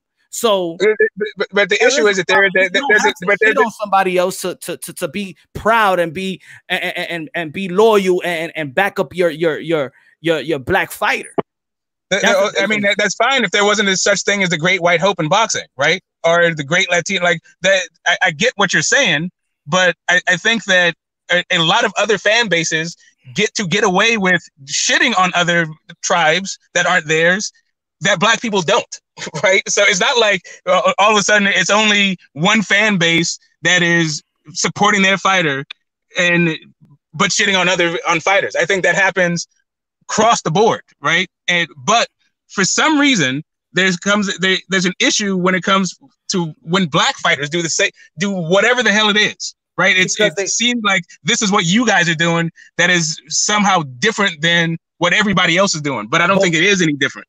Okay, but what I'm saying, Smoke, that I don't believe there's a problem. I believe there's a problem when in the same conversation, if they have those same conversation on all the platforms or whatever, is that they'll shit and saying, "Oh, this guy just Mexican," and then I gotta and then or this fighter's Latino, this fighter is whatever is white, and then talk about that we need to back our fighters. It's shitting on somebody else and then give and then talk about your culture. What I'm saying is you could support other culture and still support your own culture without deading and discrediting and devaluing other cultures or why they get what they get or the praise that they get. Facts, bro. Yeah, everyone can do it, but everyone does this. But that's what happens. That's what happens across the board. And I think that comes from the the amount of the amount of contact you have with other cultures, right? But yeah, I don't see some like any sort of ethnic based support group as being the poster child for the way that you should be when it comes to supporting your own. Like I think that all of them are equally good and equally bad in the way that they do the way they express this kind of support.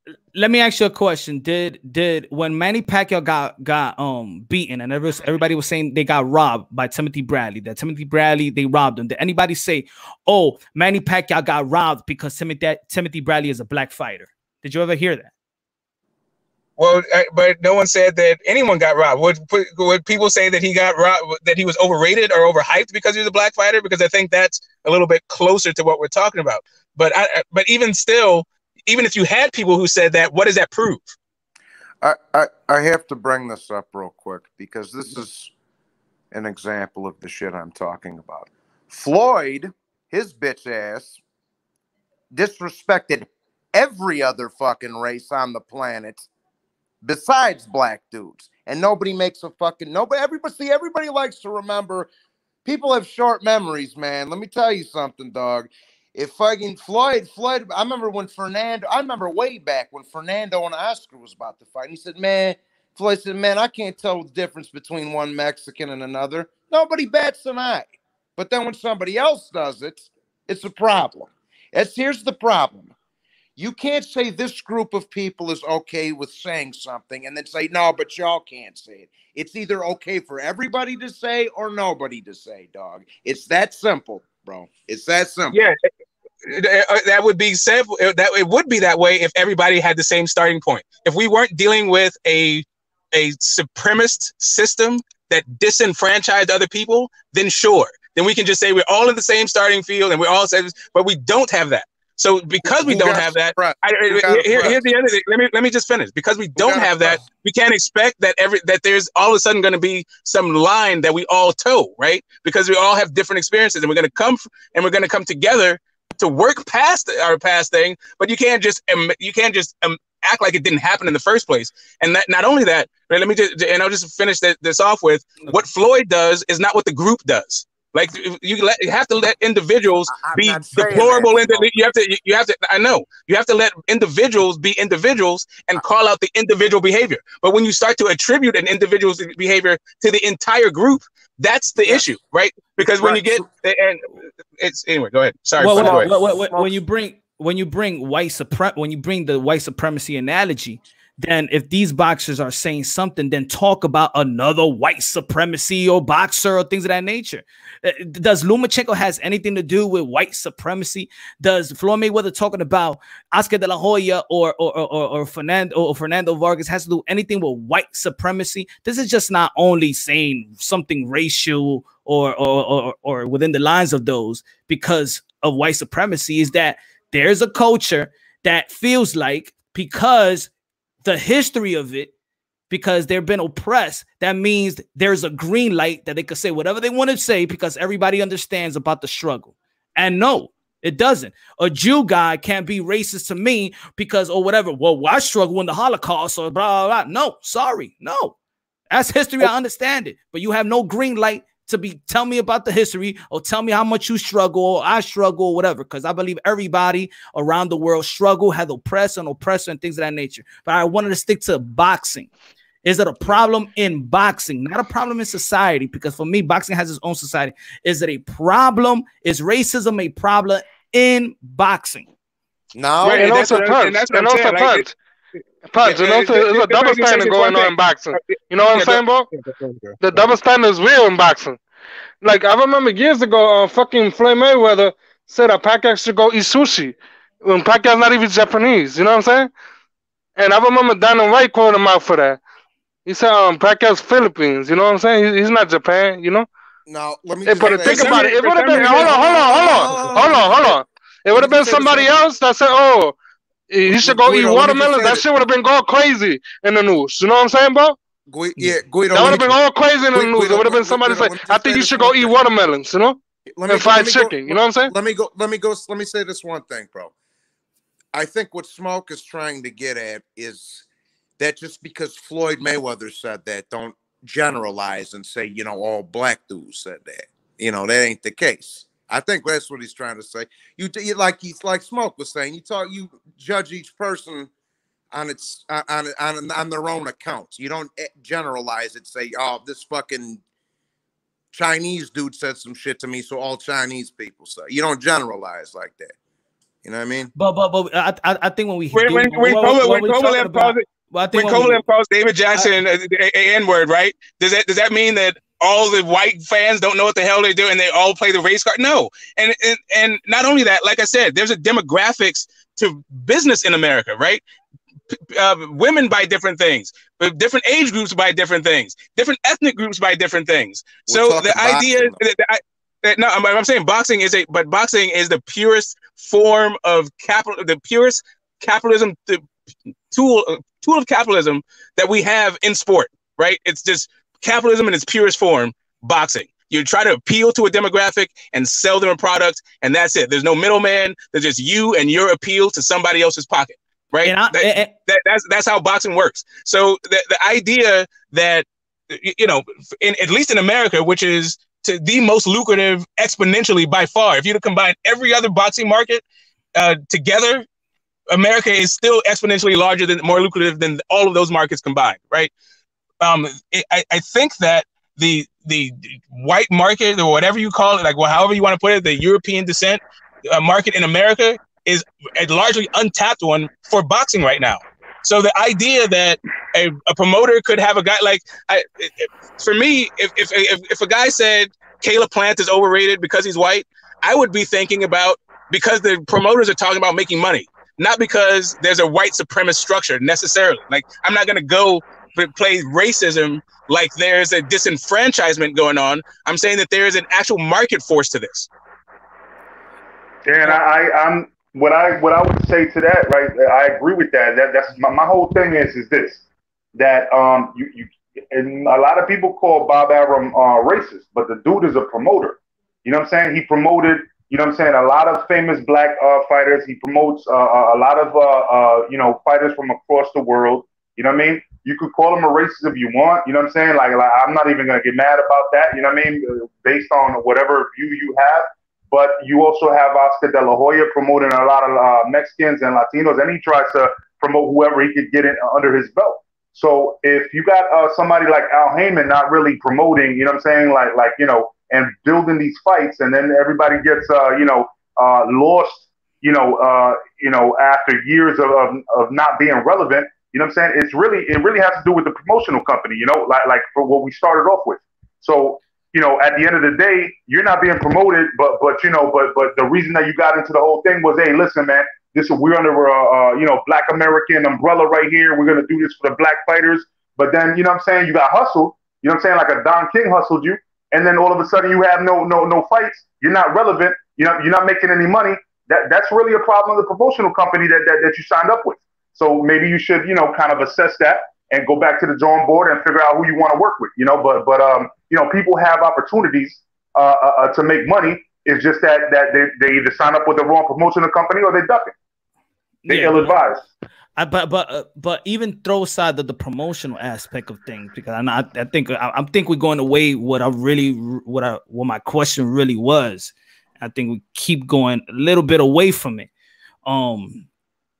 The culture, and we got to generalize certain things, because of course I might believe what I want to believe. Smoke and Glenn, Guido, whoever's on the panel, we might believe whatever we want to believe, but we also got to look at things and generalizing, and what we see in the sport of boxing, who we see that's always saying, bringing race to the equation of saying they're being shortchanged because of race, because that's how the conversation, when Floyd Mayweather say something about it, when Deontay Wilder say something about it, when Gary Russell Jr. saying something about it, when channels are saying something about it, and we hear this a lot in the sport of boxing. We hear that there is one culture, one race that's frustrated about that there is racism, or another person is getting more of their praises because of race. That we have to look at that as in general in boxing.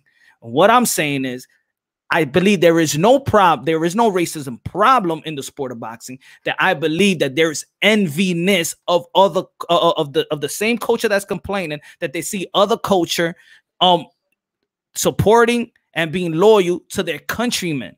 I believe that's the problem. It's enviness of seeing other cultures support and be loyal to their countrymen. I think for me, I think that it is about being respected and having the same opportunity. And like all of these statements, like if you lump them together into one big huge thing, into one gigantic statement, from what I hear is equality, like economic empowerment and opportunity. Right. So when they want, they want a fighter to be able to, and I think Terrence Crawford is, kind of a recipient of this, right? They want for a guy to have a weak ass resume like Triple G, yet still be compared to one of all the greats who had ever done it, right? Or they want a guy to be compared to like Muhammad Ali with 2 fights, right? They want all that kind of stuff, like, and I'm not sure if the way that everyone's hearing the same thing. Right. When Wilder was talking about, slave wages, he was talking about not taking $12.5 million for one of the most lucrative fights in boxing. Okay. Right. But the way he says it, or there's another part he said that I would be more popular in England if I being the way that I speak, if I was a lighter complected, I would be more accepted, right? I don't know about.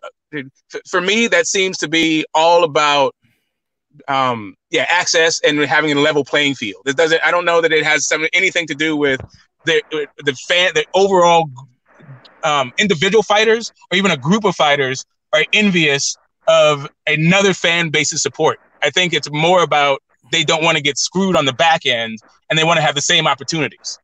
So they don't want to have to be the best. They want to be able to fight mediocre competition and be compared to the all-time greats as well. So to respond to what you asked, Punch, just to kind of streamline this, right? So you're talking about different cultures and things like that. Okay, so when it comes to the economic empowerment and the opportunity, like you were saying, Smoke, you know what I'm saying? Like okay, so I mean that basically has been a civil rights issue for the longest. But what we're trying to say, or I'm trying to say at least, I'm not going to put nobody's no words in nobody else's mouth. But so for example. Top Rank, The Zone, they're promoting these UK fighters and these people across the world because they do have countries behind them, and you have all these high amounts of people that are willing to support, just like Golden Boy with Mexico. You know what I'm saying? And so when it comes down to it, if you're going to promote and you're trying to make that money for your boxers, you know what I'm saying? Then you have to do a better job of promoting. That's why I brought the promotion in the first place. You see what I'm saying? Like, so you have to do a better job of really bringing it out and making sure that you have the same advantage when it comes to opportunity and economic empowerment. You see what I'm saying? As the promoter, that's their job to do that, and that's why I brought the promoters up in the first place. Yeah, and just to piggyback, I agree with you. And even if you take it boxing most recently, there've been a glut. I mean, there's everywhere you see for the last call it 40 years, there's black excellence all throughout that whole thing. So people may be tired of it, right? So in order to break through, like a black fighter, in order to break through the noise of a Pernell Whitaker or a Mike Tyson or a Floyd Mayweather, may have to do something different than have a different path to capturing the public's imagination than the Lomachenko, whose fan base, that demographic has been starved, forever. The same thing. So for me, it's not necessarily about this idea about racism, the way we experience racism in the larger society. It's more about the way that these different communities have interacted with the sport in history. The way it is now, the way it has been recently, like what the demographics are, where the money is. It's not just white people. Whatever. It's not the same. It's not the same kind of racial conflict that you get in the larger society. And right there, that's what I'm saying. Is that in reality, this is not about really race, because I'm saying the culture. Because I feel like the same non-support or whatever they want to call it goes with Andy Ruiz. That's why I mentioned Andy Ruiz. He wasn't the Mexican golden child fighting Anthony Joshua. That was in New York City. The Brits was out there in New York City. Nobody believed. The Mexican fan base didn't crawl all over Madison Square Garden and say Andy Ruiz is going to be our next champion. Caleb Plant is white. He's not getting that type of, oh my God, this is the next. Nah, I think it's a culture in America. It's not. That's what I'm saying. That's what I'm saying. Do you remember the Ricky Hatton Floyd Mayweather fight? Do you remember what that sounded like? Yeah, it was nothing but Brits in there. Exactly. That's what I'm saying. And you know what I mean? Yeah, that's why I give the analogy of when it was Andy Ruiz and AJ came to Madison Square Garden. It was the Brits in Madison Square Garden that came and flew in for AJ, and AJ is black. Ricky Hatton is white. So it was about the Brits. It was about the culture of the Brits, that they support their own no matter where they gonna fight. We're gonna go out there. Now let's say Earl Spence went to Sheffield and fought versus Kell Brook. Why didn't the Americans go out there in Sheffield and do the same thing they do? Over here. Why we didn't go over there? Because that's not how we consume boxing. That's how they consume boxing. We don't consume boxing by going to the fight. We consume boxing by watching it on our ass. The same way we consume all sports, right? So the UK, you can drive to the farthest stadium in the UK and be home in the same day. You can't do that. If I leave Oakland to go to Madison Square Garden and try to drive back to Oakland, it's gonna take me like a little less than 2 weeks. Like, that's not how we rock it over here. It's not the same thing. And not only that, like boxing doesn't even it doesn't exist in the same place in the pantheon of entertainment. Forget sport. Forget sport. Like just entertainment in general. We go to movies more than we watch boxing. So is it fair? Because I said this, I tweeted with Lela Ellaby, and we was going back and forth a month ago, and I said the best thing to do if you want to see people in American, because they were talking about black fighters and stuff like that, and I'm saying it wasn't about black. I think it's an American culture. If we have our fighters actually be groomed in their hometown, not having them fight in Vegas, not having them fight in another state. If we have Ugas versus Sean Porter, which they fought in Cali, that fight had like 83 people there. But I assure you, if Sean Porter would have gone to his hometown in Ohio and fought Ugas, people would show up. There's a reason why Gervonta Tank Davis his fans showed up in Atlanta or when he goes to Baltimore, because his base fans are from those type of places. If you have Demetrius Andre, when he fought in Providence, had a great turnout. Usyk in Chicago, that had Ukrainian fan base, has a great turnout. I think that there is support, but promoters don't know how to look. Bud Crawford, when he fight in Nebraska, beautiful turnout. I think so. People, it seems like there's support or whatever. There is support, but fight in their hometown until they get that type of, you know what? Now you're a Vegas fighter. I don't believe that every fight should be in Vegas. If I may drive this point, because I know Intangible wants to jump in. I know he just came on the panel. And I apologize. I just want to drive one more point home, because I think, Smoke, you just kind of like answer your question, and you made the point right there. So more people go to the movies than watch boxing. You see, when it comes to a cultural thing, across the world, people are willing to travel overseas because it's a cultural thing, right?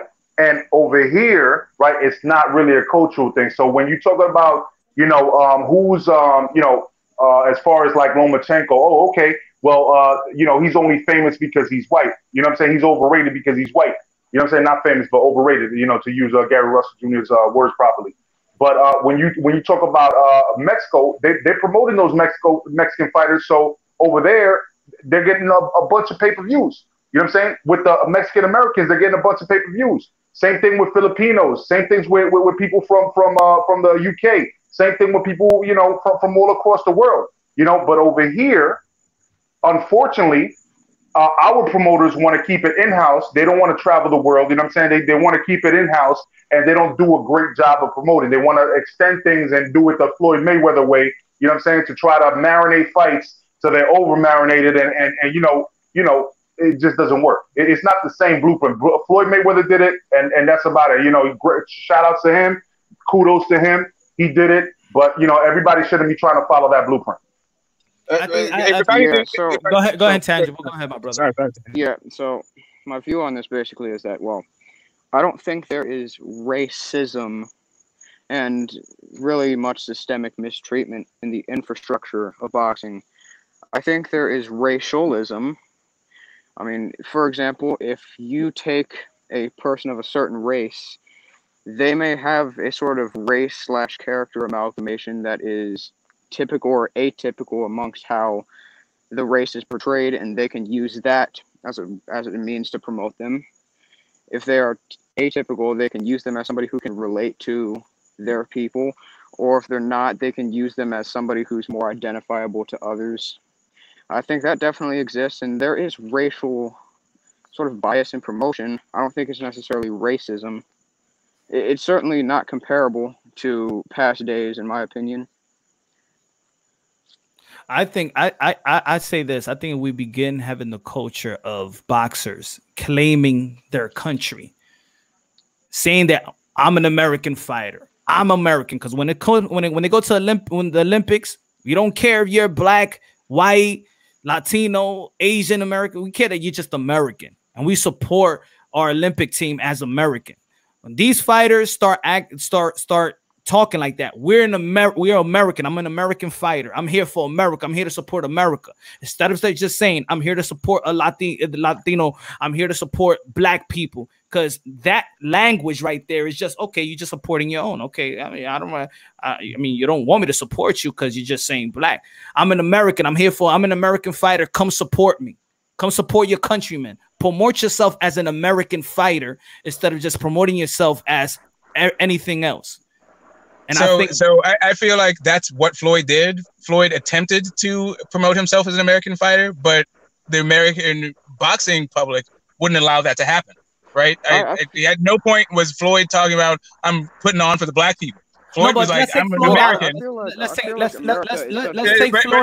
Let's take Floyd out of this because Floyd is but if I could just say something, because somebody else brought Floyd in it when it came to marination, right? So like Bob Arum, right, who's still in the sport, he came into the sport, Rumble in the Jungle, right? Ali brought him in as an attorney, but Bob Arum's one of his first words was, "Let's marinate this fight. Let's make it later. Let's kick it back and make it bigger." Right. So I think that there is I think that this idea that is out there that we can get past our stereotypes that I just don't think the boxing world is embracing or even cognizant of or even values really. Actually, I think that the biggest stereotype. My bad. I think that the biggest stereotype is that in this country, right, we are pretty much second, and I hear it all the time. If you ask the casual person, we are second to UFC because boxing is losing. Boxing is about to be out the window, and that's the culture. You see, going back to the culture, that's the culture here. Whereas overseas, that's not the case. Yeah, but I'm gonna give you an example. And this is just me. And y'all could be like I'm crazy, whatever. Jorge Masvidal, right? He's Cuban. I just knew that he was Cuban a couple of months ago, but in reality, I didn't care before what he was. To be honest, y'all, I don't even know what's Nate Diaz. I know he got a Spanish name, but I don't know who's his mom, his father. Is he Puerto Rican? Is he Mexican? Is he Nicaragua? I don't care. You know, it never come into my mind to be like, oh, Nate Diaz. Okay, now I like him because he's Latin, baby. Now I'm gonna support him. Nah, I just look at him as fighters. Well, look, the thing is though, like, it's a big difference between America and all these other nations because America, let's be honest, it's much more multicultural than most other nations throughout the world, and it's so widespread and so populated, that a lot of the time people need to find a sort of exclusive group that they can sort of identify themselves by and brag themselves on because there's so many people. You want to get that sort of one up on everybody. It is what it is. But I gotta leave. I mean, you could use it for promotional. I can see that you could use it for promotional, but what I mean is we could use race as for promotional use, you know, but it's not to dead a race or to criticize another race because your race is now on the up and up. You know, that's what I mean. Like, you could be proud, but you could be proud of your race and you could support your own, but you don't have to be like, well, this person is shitty and these guys are racist amongst us. And yeah, so I support Latino, I support black. That's the way it seems it's spoken in boxing, you know, and that's why I feel I wish that ish eliminates. And also yes, there is a green light in boxing where you could say a lot of stuff. It's not PR. We see Bernard Hopkins did what he did to what was it, Oscar de la Hoya, or who was it? For the Trinidad with the flag, Trinidad, and then he had to run dropping the flag. Yeah. And he had to run out of Puerto Rico. Like, they're gonna kill that nigga. Yo, they're gonna kill him, bro. Yeah, you could promote a fight, but also know the seriousness of when you're playing that race card. And that's why when people be like, yo, you was going in on like Devin Haney, I also said, remember what happened with Minter versus Marvin Hagler. You could talk all that race stuff, and you might think it does no harm, but it's a fine line. It could be very, very dangerous right quick. Yeah, that's what I'm saying. Like, people feel like because the hood they grow up in, they can just drop N-bombs with impunity, and you can run up against the wrong guy who's not playing that with you. Just straight up. And exactly, and it could go the other way. Just because you think that, and just because let's say African American have gone through the oppression and have gone through history, and we already know what this country is built on, just still doesn't mean that you have the green light to be racist on Mexican on Spanish, Asians, and stuff like that. So that's the fine line too, you know.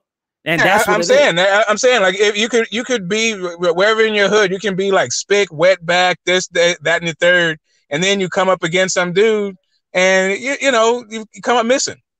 Like, not everybody is not everybody's tolerant. Not everybody's trying to listen to your story, or feel like they need to be disrespected by strangers. Yeah, yo, my people, I gotta take care of some family things right now. So, but tomorrow, y'all really want to finish this conversation, man. Thank you for tuning in, bro. Before you leave, brother, before you leave, what you thought about Virgo's performance? Virgo T's performance? Great. I mean, I think it was a great. I don't understand. I don't understand why he's getting a lot of criticism. I don't understand that, man. Just like I said, I can't believe that. It's just like I said before. Fighters, there's fans that they're getting used to a person knocking everybody out, and then they want to question: could this guy is ready for a 12-round bout? Can he go a whole 12 round? How could he make adjustments? And then when he gets tested a little bit, then it's almost like, you see, he's not that. No, he's not ready. And that's the problem with the sport of boxing, is that we hype it too much.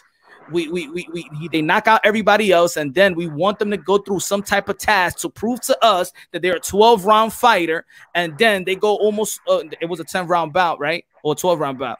But 12 rounds, yeah. So then he goes all the way to the 9th, 8th, 7th, seven round. Seven. Oh, but Earl Spence knocked him down earlier, and Daniel Swift Garcia they're the best. They're the best ever since sliced bread. Yeah, that's why I get pissed off with these fans. You know what I'm saying, bro? Yeah, if I could just jump on before we jump out. I thought Virgil Ortiz's performance was great, but it's in the aftermath of that performance, I've heard a lot like Virgil Ortiz should fight Crawford or Spence or all this stuff, and I think maybe that's where it comes from, because I want the best for Virgil. I just don't think he's ready. Like, I'd like to see him fight somebody who can actually hurt him, right? So I think that Vargas had some real nice moments that if he had more pop in his gloves, it'd be a different fight. So I'd like to see the guy step up before he starts claiming he's like the new king, right? And my final thing is, thank you for having me on the panel. Thank you to you, brothers. But when it comes down to it, my last thing is that they're trying to hype up what's his name from DAZN. Was having an argument with Sergio Mora today. I saw that. Yeah, and he's trying to like say Thomas Delorme. I'm sorry, I'm Puerto Rican, bro, but Thomas Delorme is not a step up, bro. Like you know what I mean? Like, I'm sorry to say, Thomas Delorme is one dimensional, and you know, just because he had a good outing against the last opponent, don't put him up against Virgil Ortiz. So to me, that's wasted money if they try to put me to buy that. I say this: if young fighters don't want that pressure, then I suggest Devin Haney. Keep your mouth closed. Be 21 years old. Go fight. Go and grow. The same thing goes for Ryan Garcia. The same thing goes for Virgil T. The same thing that goes for Edgar. The same thing.